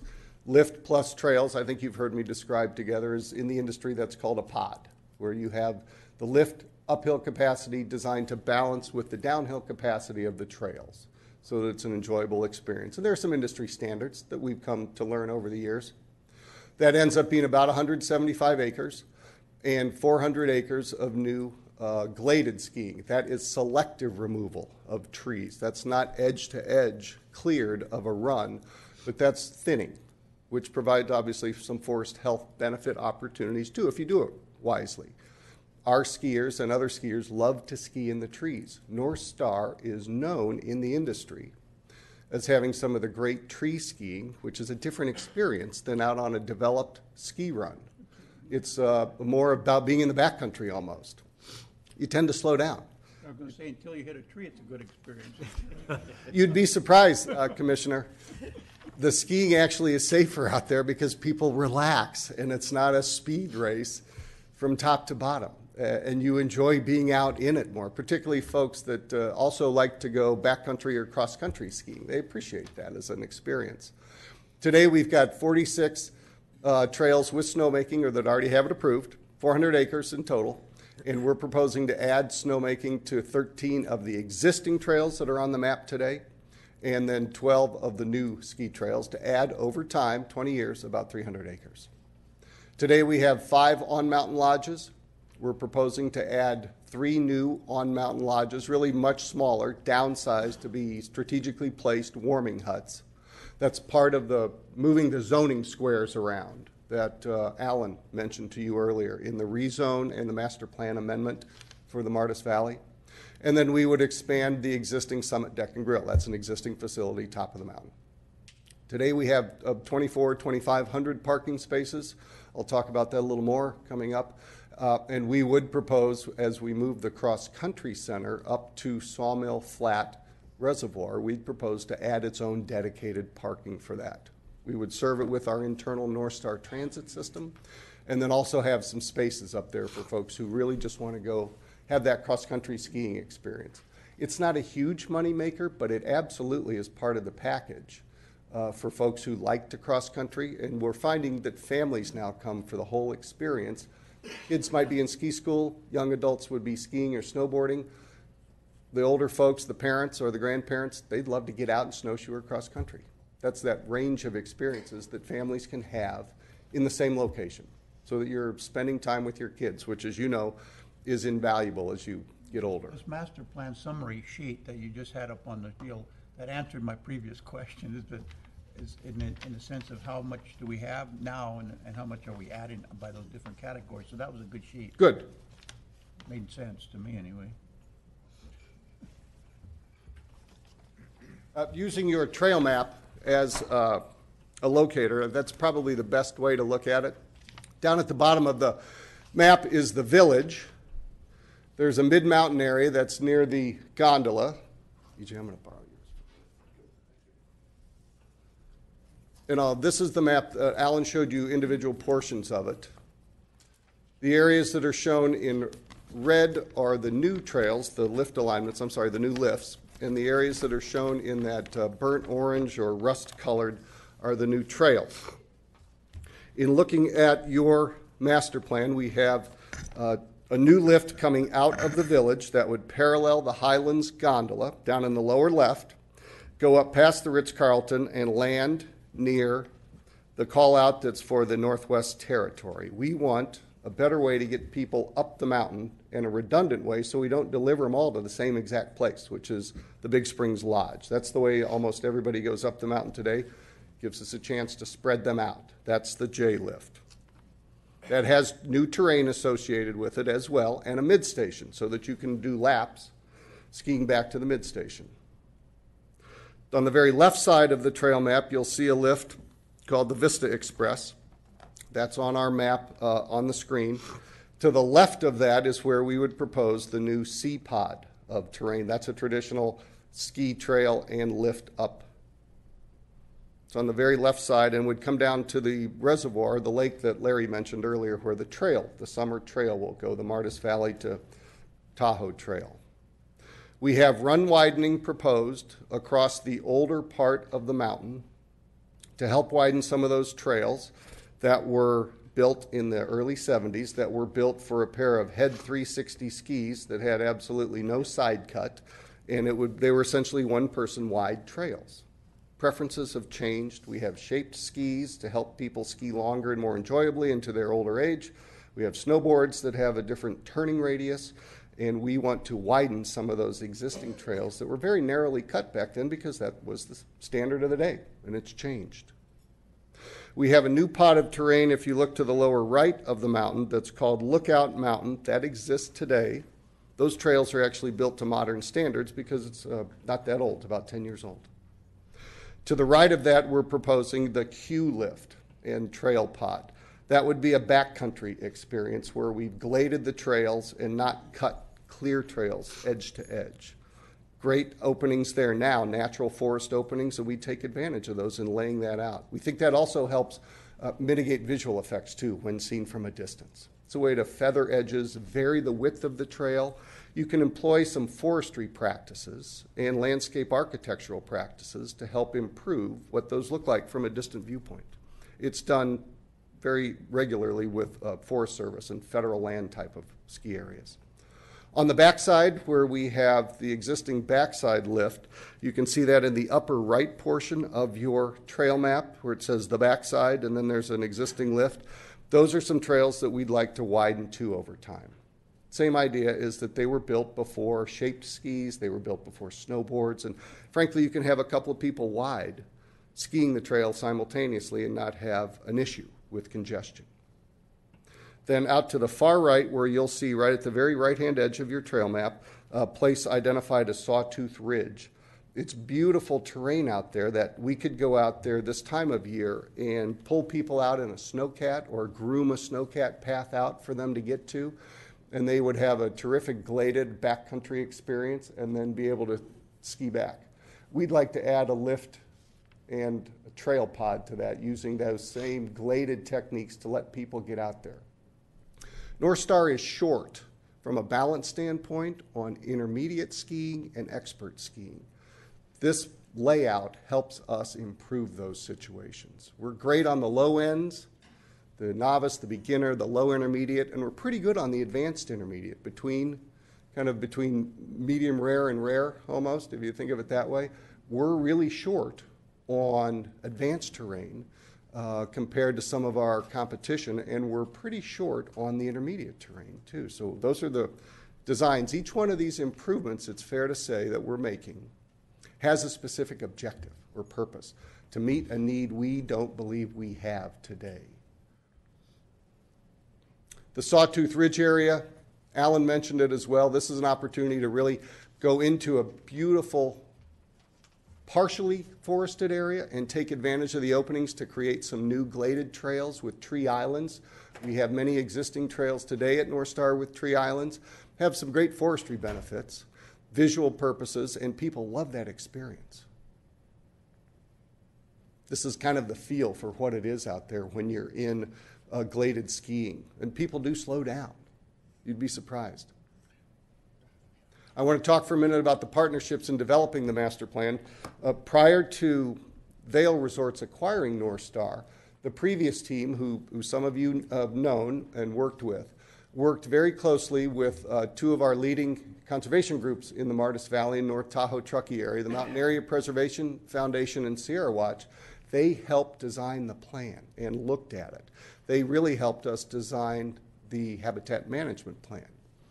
Near the end of the planning process, we asked them to tell us if they felt that the master plan was consistent with the principles and practices in the habitat management plan. A group called the Conservation Biology Institute, CBI, was hired as a third-party independent to look at the two and determine that there was consistency between the master plan as it was designed and the principles and the goals of the habitat management plan. You may hear that from them today. It's part of public comment. This is the beginnings of the habitat management plan. It's essentially a zoning plan for the mountain based on the natural resource values. It's ranked from A through E. The village is down on the lower left where the big letter A is. The bulk of the mountain is in zone C or zone B. The most suitable for development are zones A, B, and C. The least suitable for development or most valuable for conservation are zones D and E. The master plan responds to that sensitivity ranking.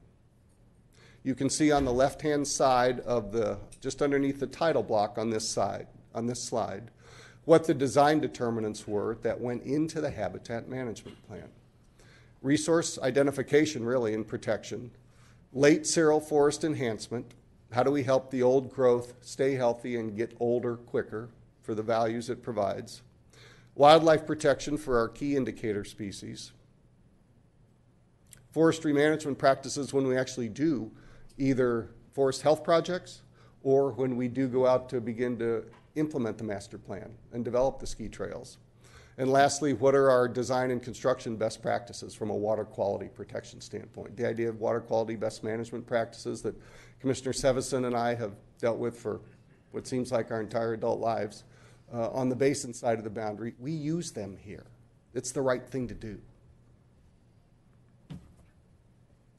This is a map showing what we actually have done, and it's important for us to recognize that the North Star Community Service District and the North Star Fire Department are partners of ours in forest health protection. You can see there is the map again of North Star, the work that we have done since 2005, shown in the rust-colored polygons and the blue polygons.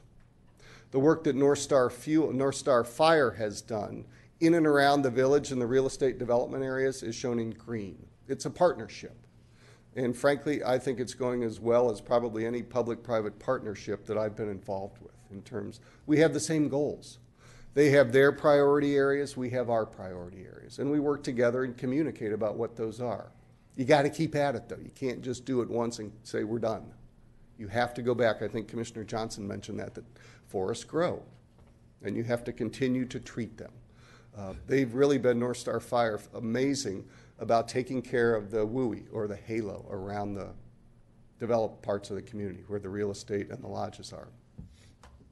Here's some more information about some of the practices that are contained in the habitat management plan that I've already mentioned: resource mapping, resource protection from our stream and riparian areas. We do have seasonal closures. I think someone mentioned deer migration. Late cereal forest enhancement, I'm happy to have our staff explain some in more detail if you'd like that. We do surveys annually.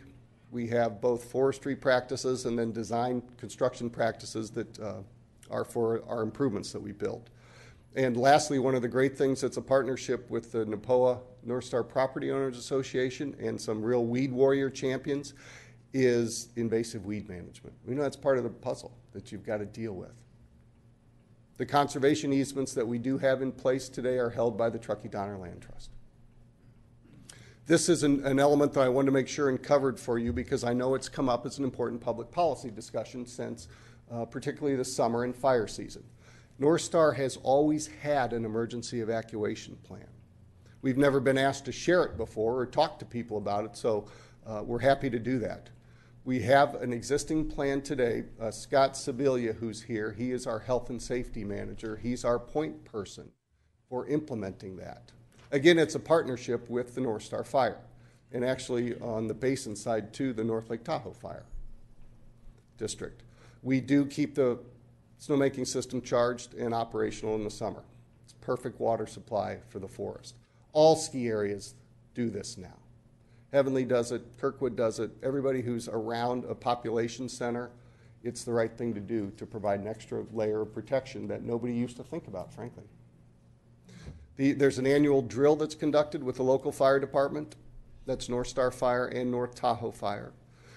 There's the fuels reduction work, and you can see the statistics on that to help reduce fire and fuel loads in and around North Star. And what we've done recently is we have gained approval from CAL FIRE of a long-term timber harvest plan for the entire resort that's aimed at fuels management. We've just started to implement that this last summer. That was a good document to get in place. Does that cover the whole holdings of the? Yes, of us, yes. It covers the whole holdings of our landowners, CNL, yes. That's correct. Of the resort. Huh? It does not cover the private lands that we don't own or control. Those areas that were on the map, Commissioner, in green for treatment, those are covered by a separate THP that North Star Fire has. So I think between our area of coverage and their area of coverage, I think we've got the whole resort covered, which is about 8,000 acres. Okay. That partially answers one of my questions. Good. Okay. That concludes the remarks I have made. I wanted to at least respond to Commissioner Sevison. I saw last night on the Channel 3 KCRA News, the weatherman Mark Finan report what was expected to be shown today when they did the state did the monthly snow survey. Our part of the Sierra, which they classify as the Central Sierra, 175% of average snow fall or standing snow on the ground for this date of Feb Groundhog Day. It's an extraordinary year in Tahoe. If we were before you 2 years ago, we could throw a rock and not hit a customer. We realize that we are this is an extraordinary season based on the timing of when the snow came, based on the amount of people who have been pent-up demand. I think someone else mentioned that, either Alan or Pat, and the amount of snow. I saw a story on the Reno News about a week ago, the evening news, where they were out at the Reno airport interviewing people who were coming to Tahoe from around the country on very short notice because there's snow here. It's a nice problem to have as opposed to the other side of that, but it is, as Commissioner Sevison pointed out, we care about what happens to that. We do have a traffic management plan really focused on getting people into and parked at the resort. We realize that we have a larger responsibility to play a role in being a community leader in the regional situation. You mentioned, Commissioner Sevison, Highway 89, Highway 80, Highway 267. The same thing right now is going on in the South Shore at Heavenly. Same thing's going on out at Kirkwood. All of the resorts are experiencing unusual visitation because of the combination of factors that we've not had in years. 2010, 2011 was the last good snow year in the ski industry. So we realize that it's, a bit of it is feast and famine almost. But that doesn't mean that we're not going to sit idly on the sidelines and do nothing. I think you've raised some good solutions. We have a traffic management plan that's in place that has got an internal committee. This is a copy of our traffic management plan on how we manage based on expected volumes. It's important to note, too, that the additional real estate that's been approved by Placer County and is being built out by the real estate team inside North Star is intended to encourage people to come and stay longer inside the resort so they're not out on the highways. We have a 40-bus fleet. It's bigger than anything else in South Shore, North Shore public agencies. We run that internally. We run that to pick up employees. We run that to lodging properties in Kings Beach. We also now run that into Reno to pick up employees too. We care about what happens on the regional road network, not just what happens when you make the turn into North Star Drive. That's not the full picture for us. It influences our guests, their experiences that you mentioned, through traffic like you, Commissioner, coming home from the funeral, and it experiences our employees as well. We know that there are issues on very peak days. The busiest days of the year happen usually on the holidays and weekends where you've got great snow, clear weather, and good roads. That's when you draw the most business. You can predict it. You can see it coming. The California skier is a fair weather skier. They could go skiing if it looks good. They could go play golf. They could garden. They could tent. They could go play tennis. They could go sailing. They could go bike riding. The folks who come up from sea level, basically, Sacramento, San Francisco, they're not the hardcore committed skier that they are in other regions of snow country like the Rockies. They could sometimes do it, sometimes not. Many of them choose to do it when those three conditions all line up. And we realize we've got to attack it. And our commitment to you is that we do not stop and say, well, we can't do anything about it. It's out of our hands. It's not out of our hands. And we do have a talented team of people that meet weekly and adjust what we're doing with transit schedules, with people directing into the parking lots to respond to what we expect to see in terms of conditions coming that weekend. Our real goal of this plan is to drive midweek capacity, not peak capacity. We don't want to add to the peak. We want to drive it where there is not excess, where we have room for people. And frankly, we have a number of pricing options available to us to help encourage that behavior, from season passes that are blacked out on Saturdays, to ski school pricing, to lift pricing, to lodging pricing, peak versus non-week. We can, in fact, influence customer behavior for those folks who are not coming for a destination visit, but maybe say, I don't want to pay $20 more for that ski school lesson, or I don't want to pay $20 more for that lift ticket this weekend. I'll wait and come when the prices are back down again. Same thing with our season pass, too. You have options, and we can help influence that behavior. I'd be happy to answer any questions you have. I would like to reserve time at the end if there are any questions that I can respond to from the audience or from you.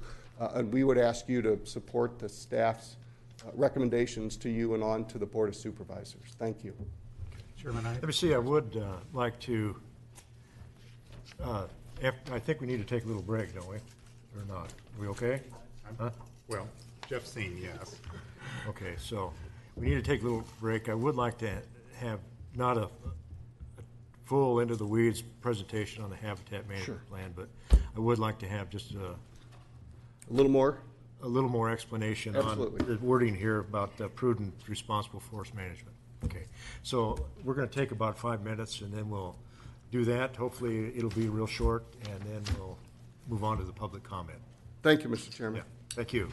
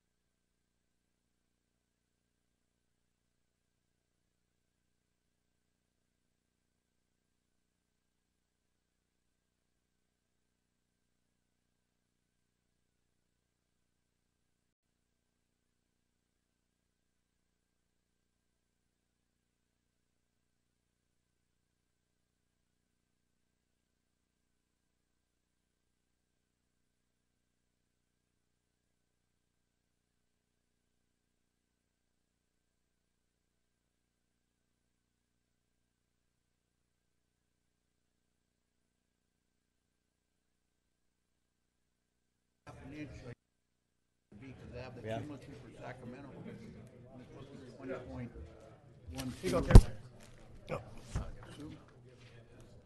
20.12 inches or something like that, and it was up at 19 and a half already. So, and Yeah. the normal today is probably supposed to be at 11, so we still suppose.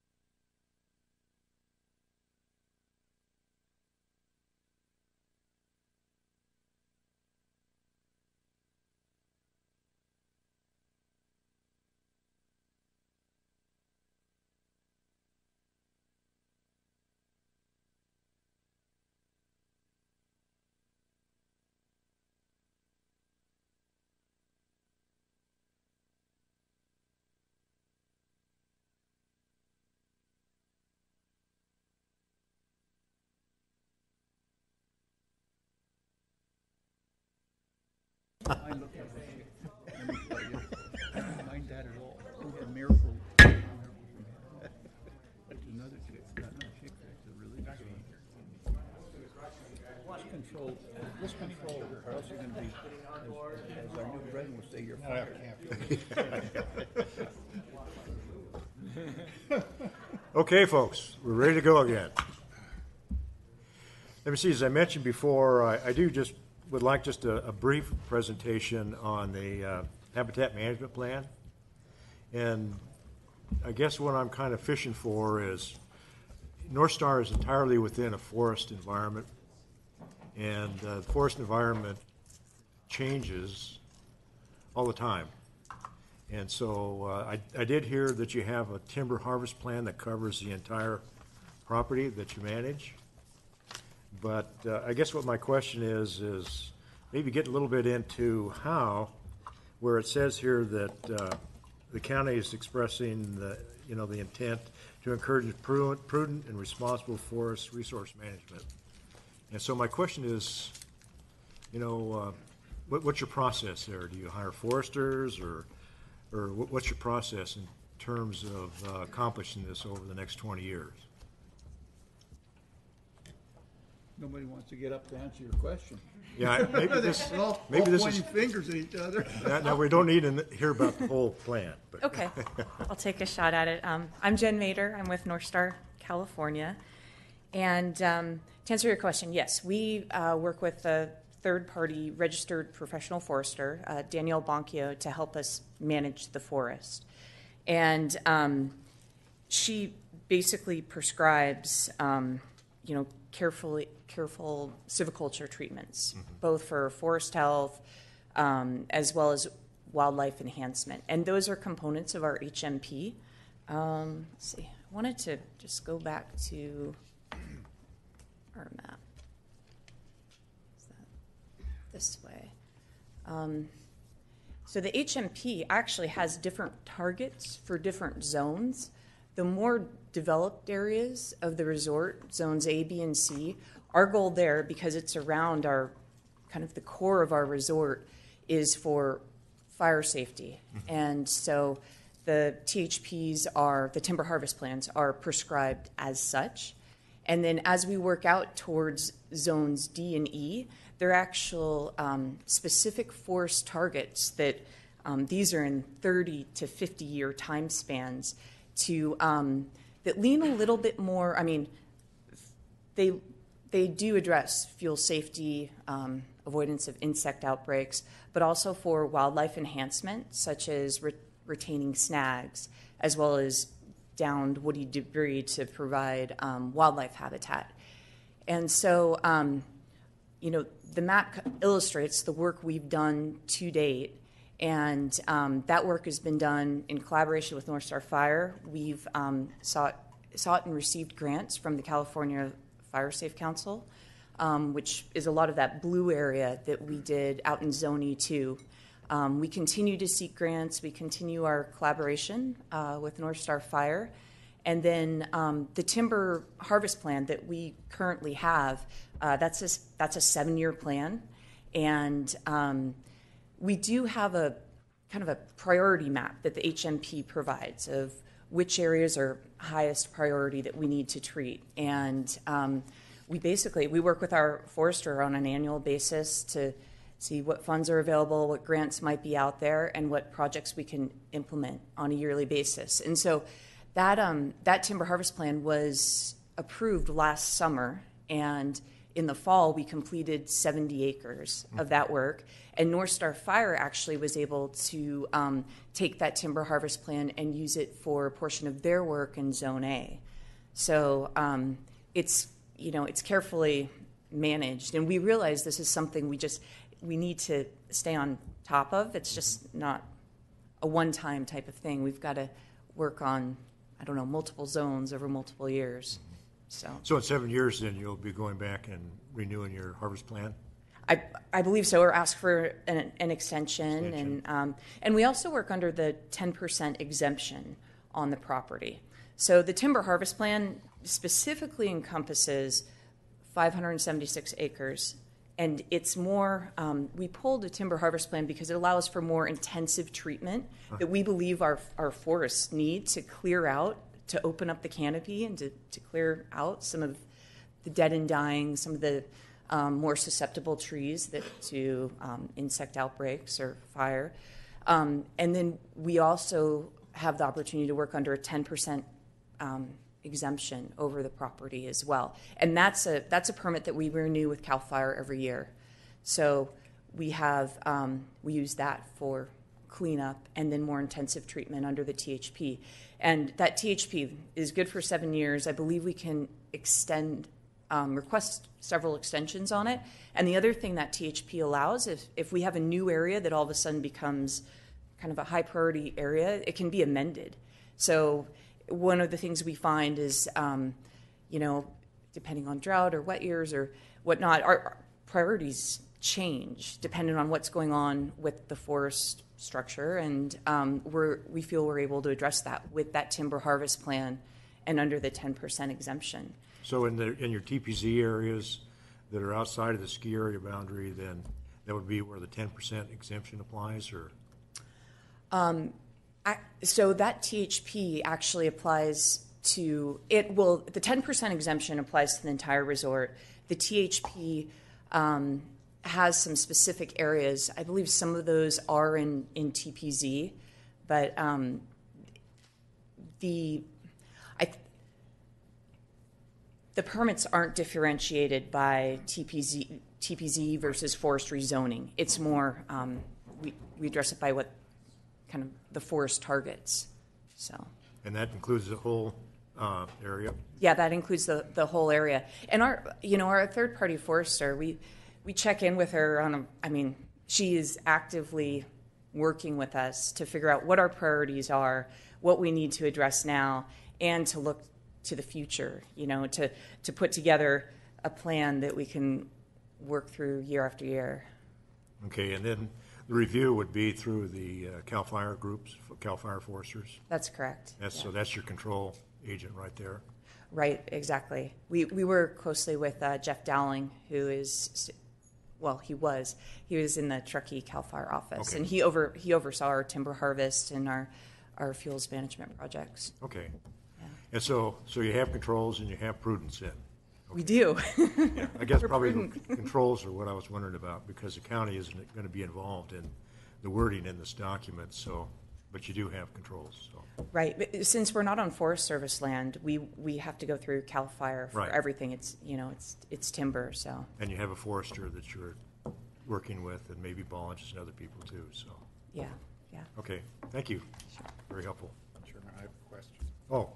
One more question. Not of you, thank Okay. you, of Andrew, if that's all right. And you may defer this to someone else. Okay. Obviously, we're having, as you said, an exceptional snow year, and is there sufficient, when you have this kind of a situation, is there sufficient area to deal with the excess snow, getting it out of the parking areas, getting it out of the roadways so that it doesn't inhibit the kind of traffic and certainly areas for people to park? And in the changes that you want to make, does that get better or does it get worse as far as snow management? This is Andrew Strain again with North Star.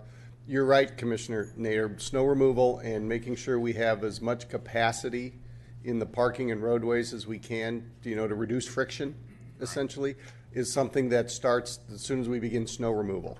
It's fair to say it doesn't all get done at once, but we're between storms continuing to widen and create capacity for more snow removal, but snow management is absolutely a priority. I don't see it getting any worse at all. In fact, it will likely improve, if it does anything, over time.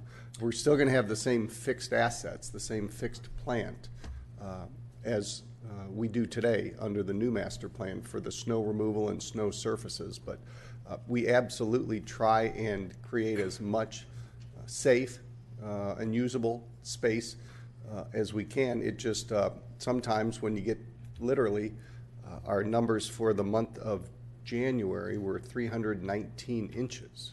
Average between our mid-mountain station, our summit station. That's how much snow fell. You can't move 20-something feet all at once. You have to do it by priority. Right. So you have sufficient area to store snow? Yes, we do. As the landowner of pretty much all of the undeveloped lands, we do have areas to do that in. And that doesn't change, you're saying, going forward with the changes that are being proposed? That's correct. And I also would point out, as part of our communications plan, we use social media as part of that traffic and parking management, as well as advance message signage to let people know what's going on out on the highway and what they can expect to get there. And you know this with many other activities that are popular, get there early is part of the deal. So those people are sitting out on 267 can kind of keep up to date on absolutely. social media as to how soon they can maybe get there. That's right. Thank you. Thanks. Okay. Is that it? Okay. Well, thank you. And so let me see, at this point, what we'll do is we'll move on to public comment. And that includes the people up in Tahoe also. So anybody that wants to make a public comment, step forward. Hello again, Gary Davis, civil engineer in Tahoe City. I have a long history with this ski area. I started skiing there in the early 70s, and I've been doing civil engineering off and on with them for over 25 years. And I've designed a lot of the water quality improvements on our projects, and I want to say that North Star is an exemplary ski resort, and we work for almost all the ski resorts in Tahoe, as well as Mammoth Mountain down south. And they have been a leader in environmental concerns, in mountain management, in employee housing, and in transit for all the time that I've been involved with them. They have done an exemplary job, and I hope that you would support this project. I've read the EIR. I'm very, very comfortable with the results of that. Thank you very much. Okay, thank you.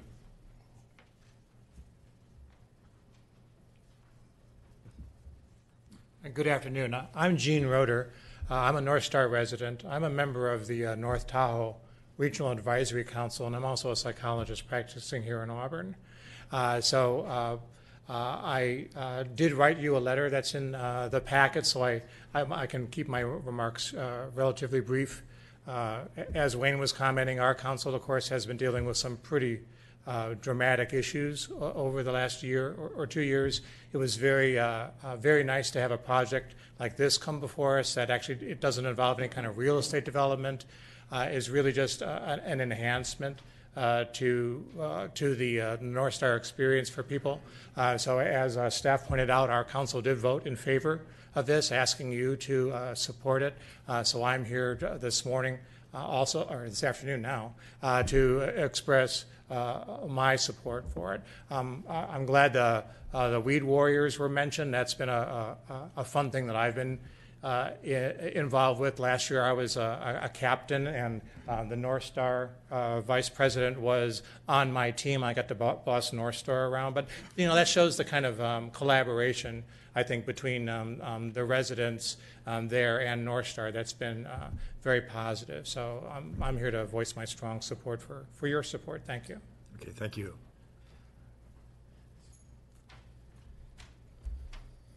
Good afternoon, Chairman Johnson, members of the commission. My name is Wally Auerbach. I'm also a civil engineer in Tahoe City.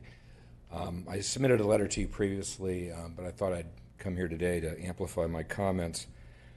I've tended to avoid making endorsements like this over the last 36 years of business in North Tahoe. I wear a lot of hats, and I've never really been comfortable endorsing projects that I have a direct relationship in. But for the record, I was part of the planning team on this particular project. In fact, over those 36 years, I also worked extensively for North Star Resort for several owners and more than a few general managers.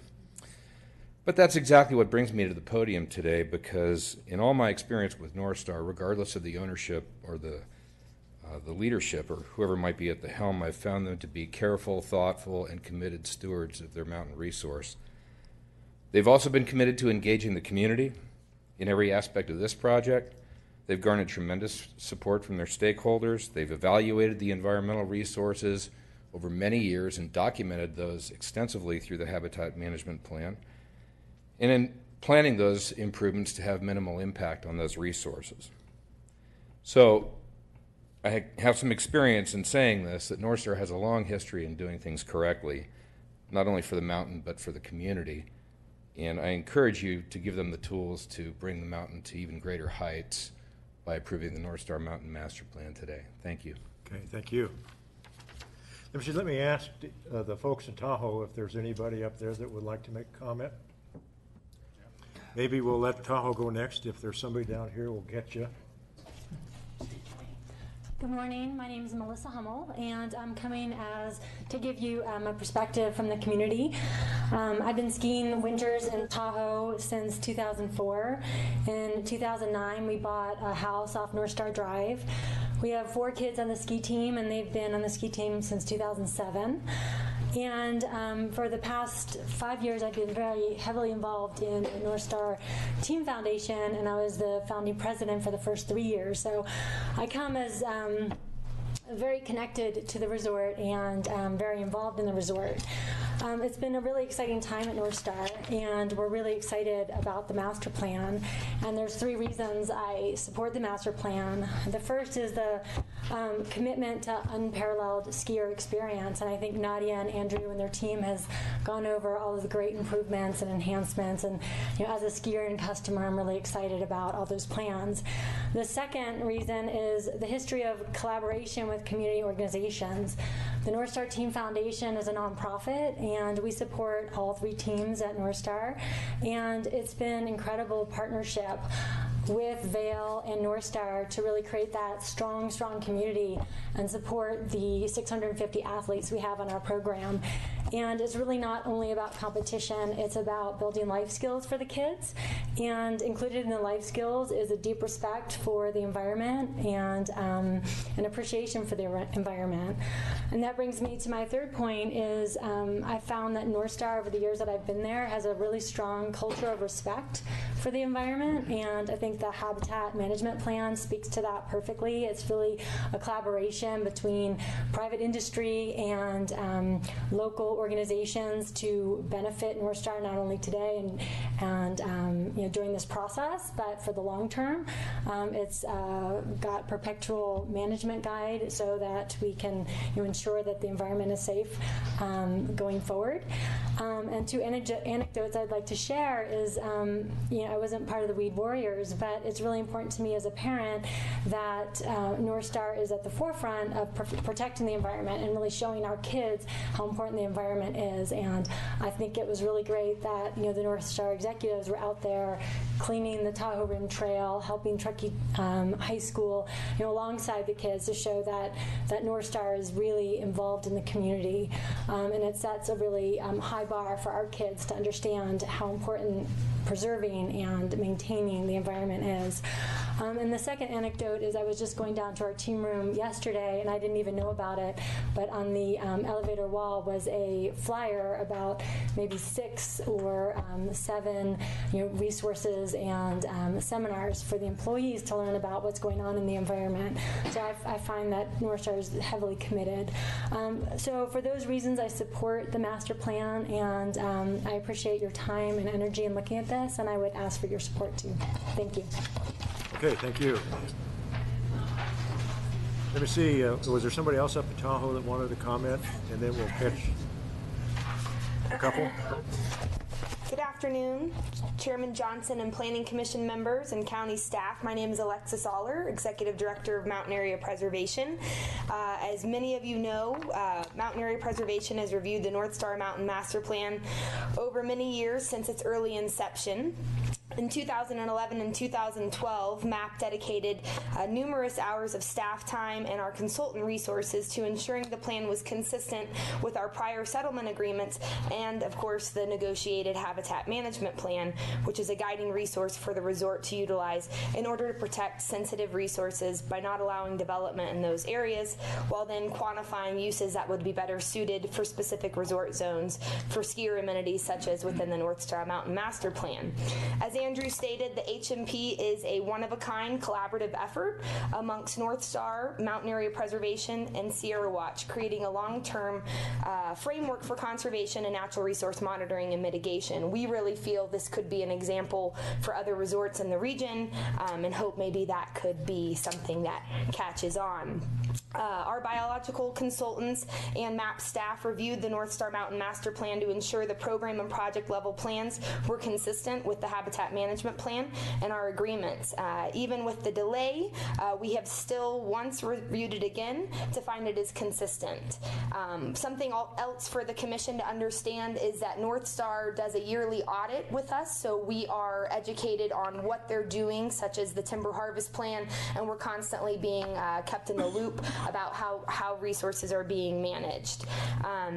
I know many community members have raised concerns regarding the zoning text amendment for the timber production zones to allow lifts and trails. This was a subject that our organization reviewed quite carefully, requesting that this allowance apply only to North Star within Placer County and not within basin lands. We feel the language prepared by county staff and North Star sets a good guideline for existing ski resorts, knowing that North Star is primarily the only resort with the timber production lands within the boundaries.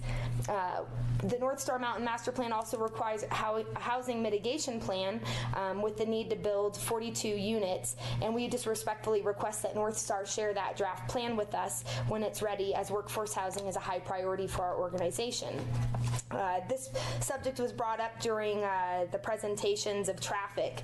We recognize that the North Star Mountain Master Plan does not intend to build additional parking except for the 20 spaces for the future environmental campground. But with traffic being a hot topic, we've had many people asking us land use questions and concerns regarding traffic, and we would just like to see if there is some sort of traffic mitigation or management plan that could be applied to Highway 267 on peak ski days for weekends and holidays. I think one thing is to recognize that while the resorts, this is a rare occasion since 2010 and 2011, but not only is it ski traffic, it's regular commuting traffic. And so similar to what Tahoe City does with coning to create those additional breakdown lanes, just curious if there could be some sort of future mitigation for 267 to deal with these peak season and times. And then just in conclusion, we really want the Commission to know and understand that we're very grateful for the collaborative working relationship we have with North Star. Over the years, they've been more than willing to work with us, our board, and our staff on areas of concern while keeping an open door for communications and negotiations for our group. So we just want to thank North Star for that relationship. It's not only, it's sometimes rare, and we're very grateful for that, and we just want to thank you again for your time this morning. Thank you. Okay, we have one more. Go ahead. From Tahoe. Good afternoon. My name is Jeff Brown. I'm a North Star property owner and business owner. I would like to echo the comments that both Gary and Wally made as to the high level of stewardship from this management group towards the resort. Having been around it for nearly my entire life, I very much appreciate the thought that this group has put into it, and feel strongly that this is a great group to execute on a plan that we've always known was out there to some extent, but feel strongly that this is the final piece. I appreciate Andrew's comments that we're not looking to grow peak dates or expand capacity, but rather fill in those midweek and off-season periods. As a business owner, we do beautifully over those peak times, but having these off-season opportunities will be very, very meaningful to our business and the ultimate sustainability of not only the resort but the vendors around the resort. So very much appreciate your consideration. Thank you. Okay, is that it from Tahoe? Okay, I think we have at least one or maybe two more. Oh, one more? Oh, okay. Didn't mean to leave you out. Come on forward. Good afternoon. My name is Allison Pedley. I'm Executive Director of the Truckee Trails Foundation. It is our mission to build, maintain, and advocate for non-motorized dirt and paved trails in our region. We have a membership base of around 1,000 supporters who support our mission.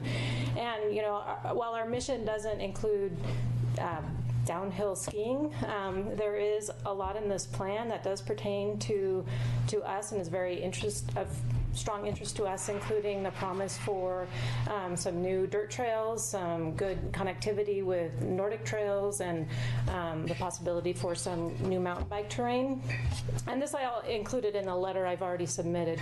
But what I really wanted to come here to say was just a comment on our partnership with North Star, which has been very, very meaningful to us. They have a strong commitment to trails, and not just talking about trails on North Star property, but the past 2 summers they have brought out over 100 employees to help us build and maintain trails that aren't even on North Star property. They just, again, a strong commitment to the environment and to the community to help enhance recreation.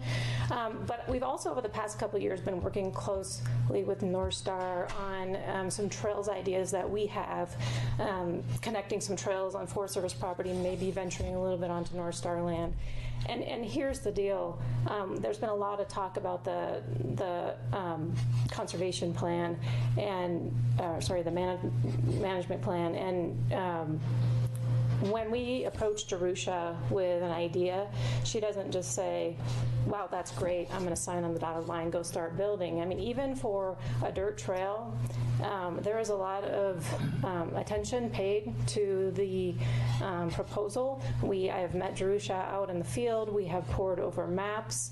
You know, the habitat management plan is a very serious thing for them. It is referred to even at the trails level.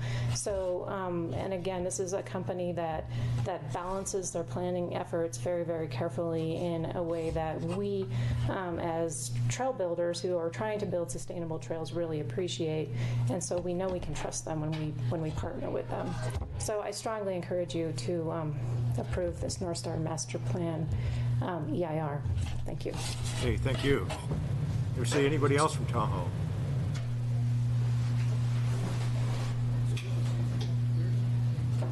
Yeah, not seen anybody get up. Yeah, you're on the same time frame as us. That's good. Same time zone. Okay, so in this room, anybody else that would like to make a comment? Step forward. Go ahead.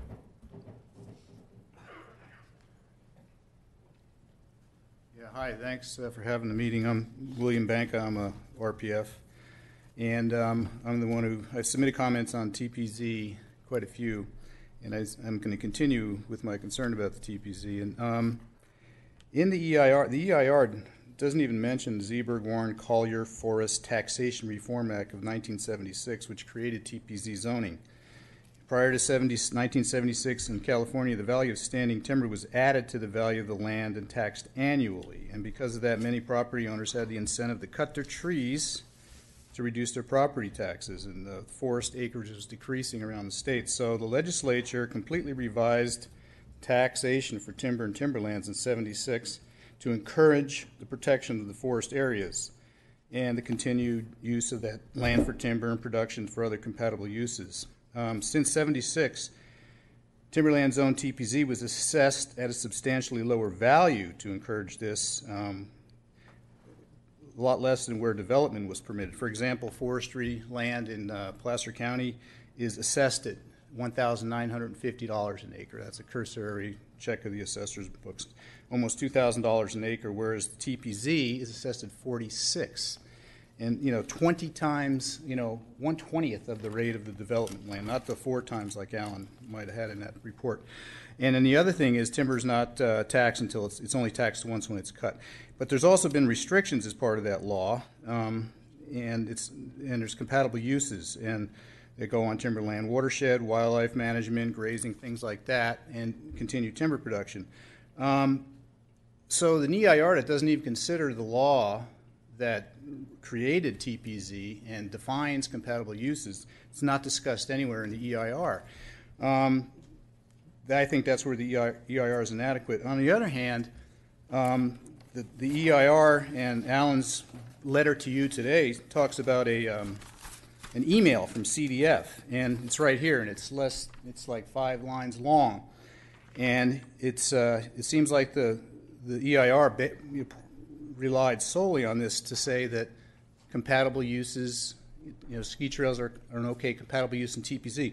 Well, CDF doesn't even have the authority or the mandate to say what a compatible use is. The Board of Supervisors do by law. So it seems like things got flipped. I mean, this email that CDF cannot say that is a compatible use that's allowable. Only the Board of Supervisors can. That's mandated by the legislature. CDF's role is not to do that. They put out fires. They enforce the forest practice rules. This TPZ is not a forest practice rule. It's legislature. So I think you got the cart before the horse on that. This should not substitute as an EIR, this one short paragraph. And I've met with the Board of Forestry twice down in Sacramento, and I've talked to Dwayne Shintaku, Resource Manager, Deputy Director and Resource Manager, George Gentry from the Board of Forestry, and Dennis Hall from the Forest Practice Division of CDF. And I met with them a lot in 2014 after the DEIR first came out. And I would just encourage you to maybe clarify with them of the role of CDF. I mean, I think maybe CDF, if the Board of Supervisors approved those uses, they wouldn't say anything. They're not going to argue one way or the other. They're not mandated to do that. But I think with saying this email is why is, you know, is the basis for saying it's a compatible use. It just seems like it's backwards. So I would encourage you to talk to those CDF guys, and I can give you a copy of this email. Dallin says he's got it floating around here. It's in your document. It was attachment K, except I noticed the letter this morning doesn't have an attachment K listed in the list. There's this, and I've been meeting with CDF, and they tell me they're not mandated to make those kinds of decisions. They're just not by law. It's the Act. It's the 76 law. So I think you got it backwards. So anyway, I hope you can consider that. And I know, could I have like one more minute to say another issue that concerns me? A lot of people have said the TPZ this amendment will only apply to North Star. And yeah, that's what it seems like. North Star is the only one who has TPZs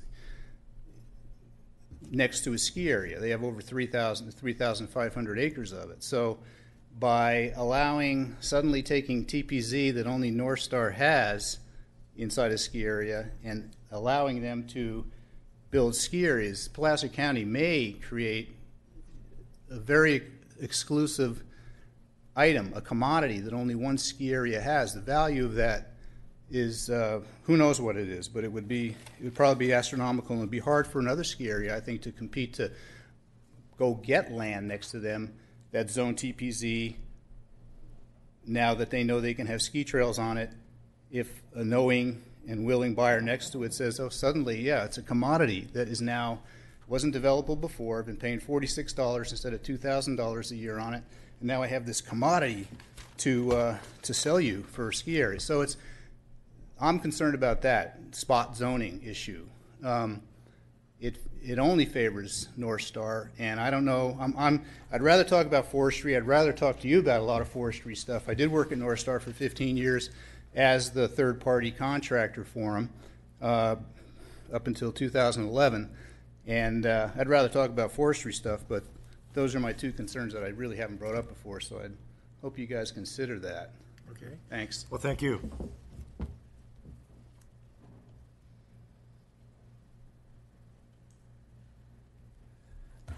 Well, it was morning, but good afternoon. Jeff Stevens, North Star Property Owners Association General Manager.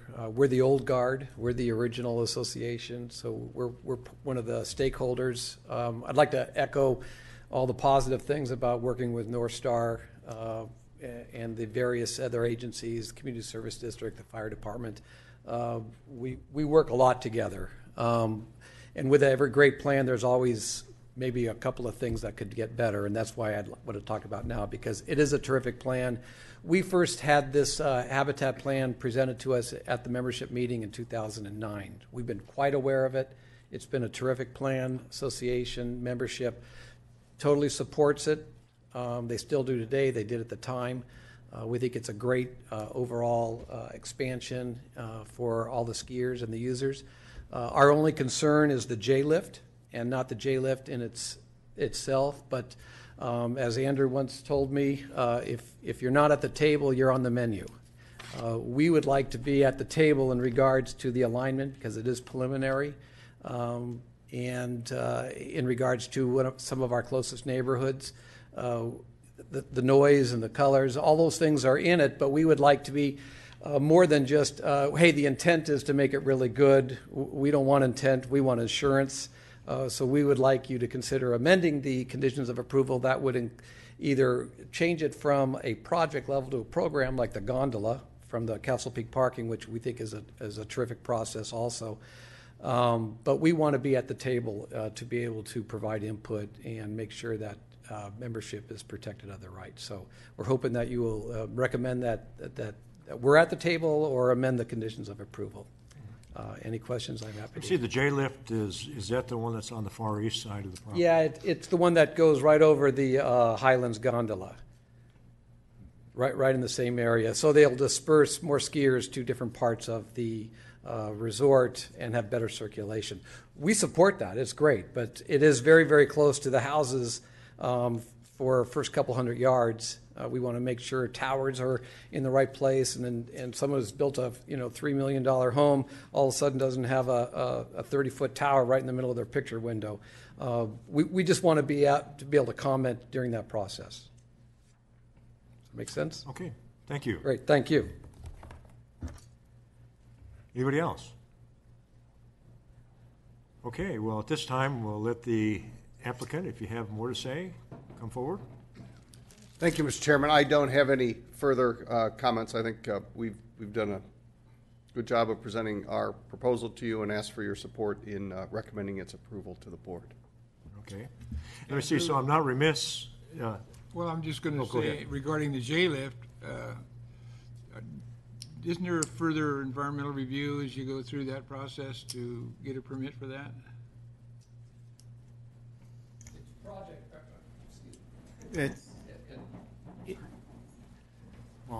And we've been working with staff, and they can answer it better, but I believe this is a project level, not a program. So if it got approved, we don't have any more saying, except it's the county that reviews the setbacks and things like that. But just like the Highlands Gondola had a noise issue after the fact, it got corrected. We want to make sure all this stuff is addressed prior. Okay, thank you. Thanks. So I was a little bit remiss when I closed the public comment period. I wanted to check with the people in Tahoe to see, is there any more from up there?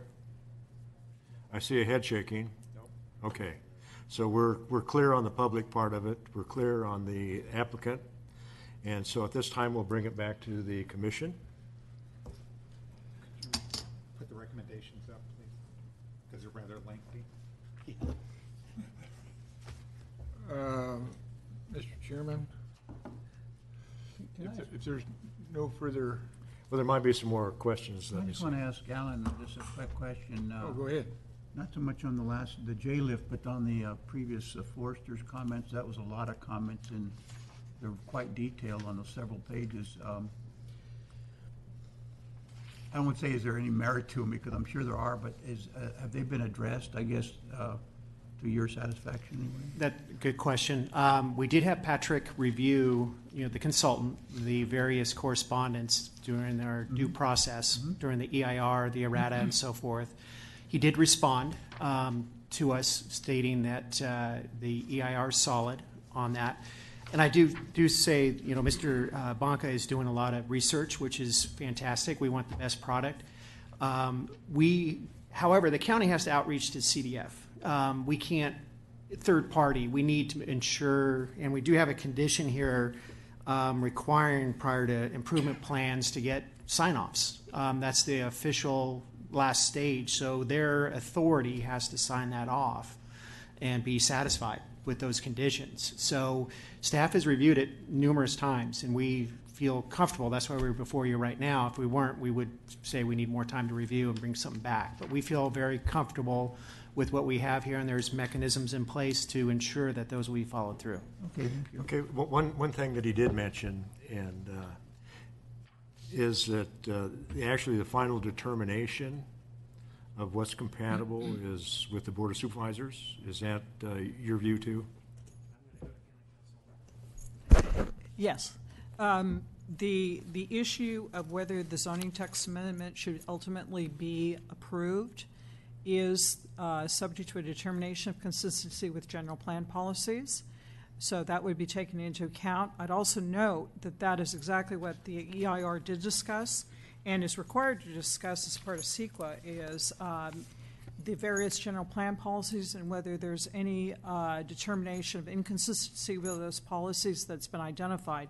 And I'm referring to page 4-11 of the draft EIR, which has an extensive discussion of those general plan policies, including ones related to TPZ and whether there are any potential conflicts. The EIR did not find any. The ultimate determination of consistency is first based on this Planning Commission's determination of whether it can recommend approval of the ZTA to the board. That would be based on whether the Planning Commission finds consistency with general plan policy, and ultimately the board would have to decide the same in order to approve the ZTA. I'd also like to, if I may, make one comment about the issue of spot zoning that was raised in comments. There seems to be a little misconception as to what spot zoning is. So just for the record, I'd like to read a definition of what spot zoning means. Spot zoning occurs when a small parcel of property is restricted and given less rights than the surrounding property. And that's based on case law. So it's actually in situations where you have a small island of property that's more restrictive than what's around it. This issue was raised, was discussed with our office. We do not find this to be a spot zoning, the proposed ZTA. Okay, thank you. And then maybe another question or kind of, I remember in reading the information, and there's a lot here, that the county did, or somebody did, check with some other counties that have similar zoning. So at least what that tells me is that you didn't rely solely on a email from CAL FIRE.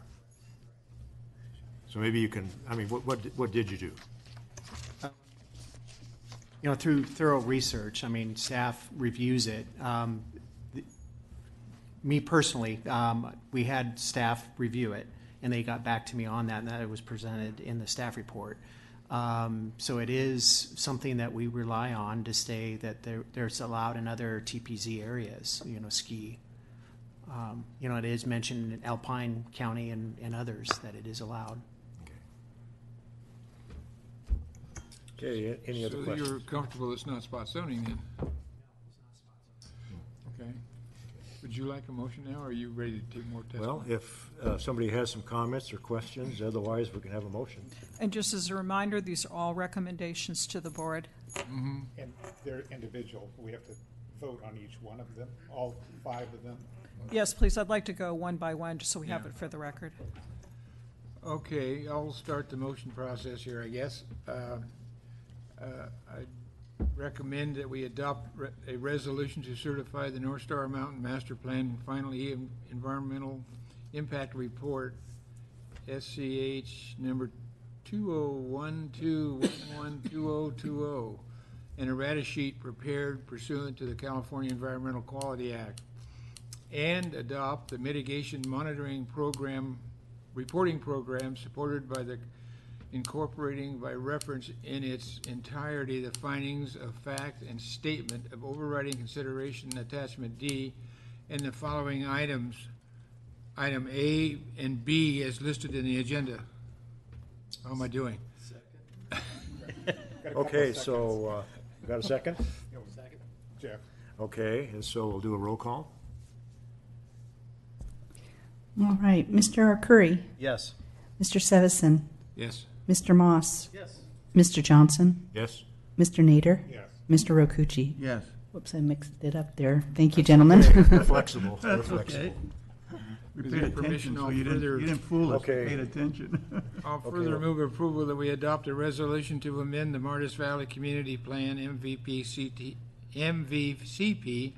land use diagram to relocate an existing tourist resort commercial land use area that comprises 0.68 acres from one side of the ski resort to the other as depicted in Exhibit 8 to Exhibit E, supported by the following findings. Finding A is stated in the agenda. Second. Just as a clarification, that is Exhibit A to Attachment E as in Edward. Did I miss attachment E? No, I'm Exhibit sorry. A. Attachment Attachment E supported by the following finding listed on the agenda is item A. I think Fred seconded. A. Well, I did. Oh, Richard. Okay, we'll do a roll call. Mr. Arcuri. Yes. Mr. Sevison. Yes. Mr. Moss. Yes. Mr. Nader. Yes.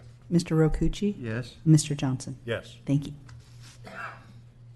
I'll further move that we adopt an ordinance to rezone 2 existing forestry zone district areas that comprise 1.33 acres and 0.68 acres in size and relocate within the same TPZ area so that one would align with the relocated Martis Valley Community Plan land use designation square, and the other would align with one of the campsites as depicted in Exhibit A to Attachment S, supported by the following findings A, as is posted in the agenda. Jeff. Okay.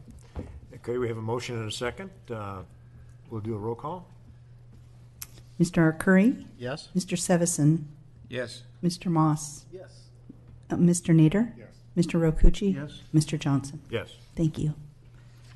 And finally, I'd like to recommend to the Board of Supervisors, further recommend to the Board of Supervisors that we adopt an ordinance to amend Placer County Code, Chapter 17, Article 17.04, Section 17.04.030 to amend the definition of ski lift facilities and ski runs in Article 17.06, Section 17.16.010D, Timberland Production Zone, to allow for the development of ski lift facilities and ski runs as conditionally permitted use within the land boundaries owned and or operated by existing ski resorts within the Timberland Production Zone.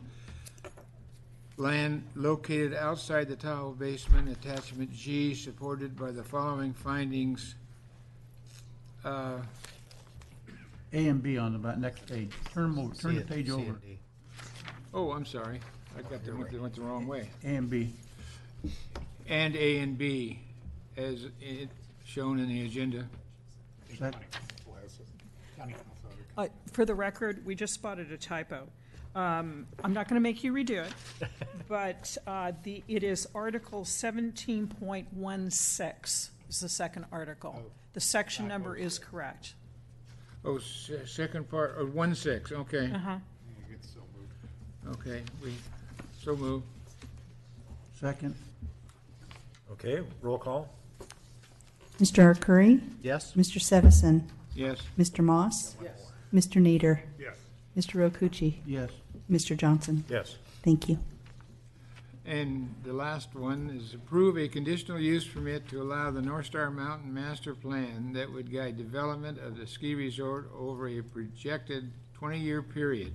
The master plan would allow for the expansion of the existing ski terrain, including 6 new mechanized ski lifts and associated trails, a high-speed gondola that would extend from the Castle Peak parking area to the North Star Village, a new snowmaking and associated infrastructure, additional trails and trail widening, 5 skier bridges, 4 new skier service lodges and facilities, restroom, food, drink, service, and seating, improvements to extend skier service sites, relocation of an existing cross-country ski center, and 2 new campsite areas subject to the conditions of approval and supported by the following findings, A, B, C, and D, as shown in the agenda. Second.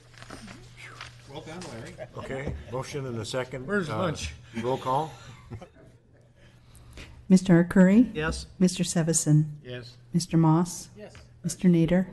Yes. Mr. Rokucci? Yes. And Mr. Johnson? Yes. Thank you. For the record, because this is a recommendation to the board, there are no appeals. It will go straight to the board. Okay, no appeals. Let me see, I might mention to the gentleman that was wanting to be involved in the location of the ski lift, J-lift. the J-lift. I think there'll be ample opportunity for you to participate in that as the plans are approved and finalized. And so I'd suggest that you stay in contact with the folks at the ski area, and they'd be happy to work with you on that. Chair, could I say something? Yeah, go ahead. I want to thank our tech people. This was incredible. How was the experience up there? Yep. Was it good? Give me a thumbs up. Okay. That's great. Let's try to do this more often if it works well and gets good participation. So thank you to each of them. And I want to thank North Star. This was an exceptional experience of what we've gone through in Tahoe. You did an amazing job of outreach to the community, and I want to thank you for that. I hope it's a template for others up there because it's a great model. So thank you.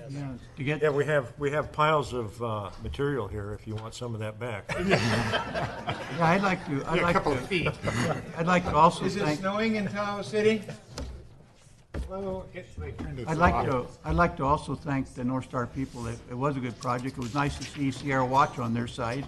Yeah. Since they weren't on my side, at least last year. But also, I wanted to put the rumor that Mr. Arcuri and myself are going to run against our prospective supervisor at the next election because we were able to be here in their spot. That's a rumor. That's fake news. We are better looking. Okay, well, with that, the meeting's closed. Thank you. Thank you. Good luck.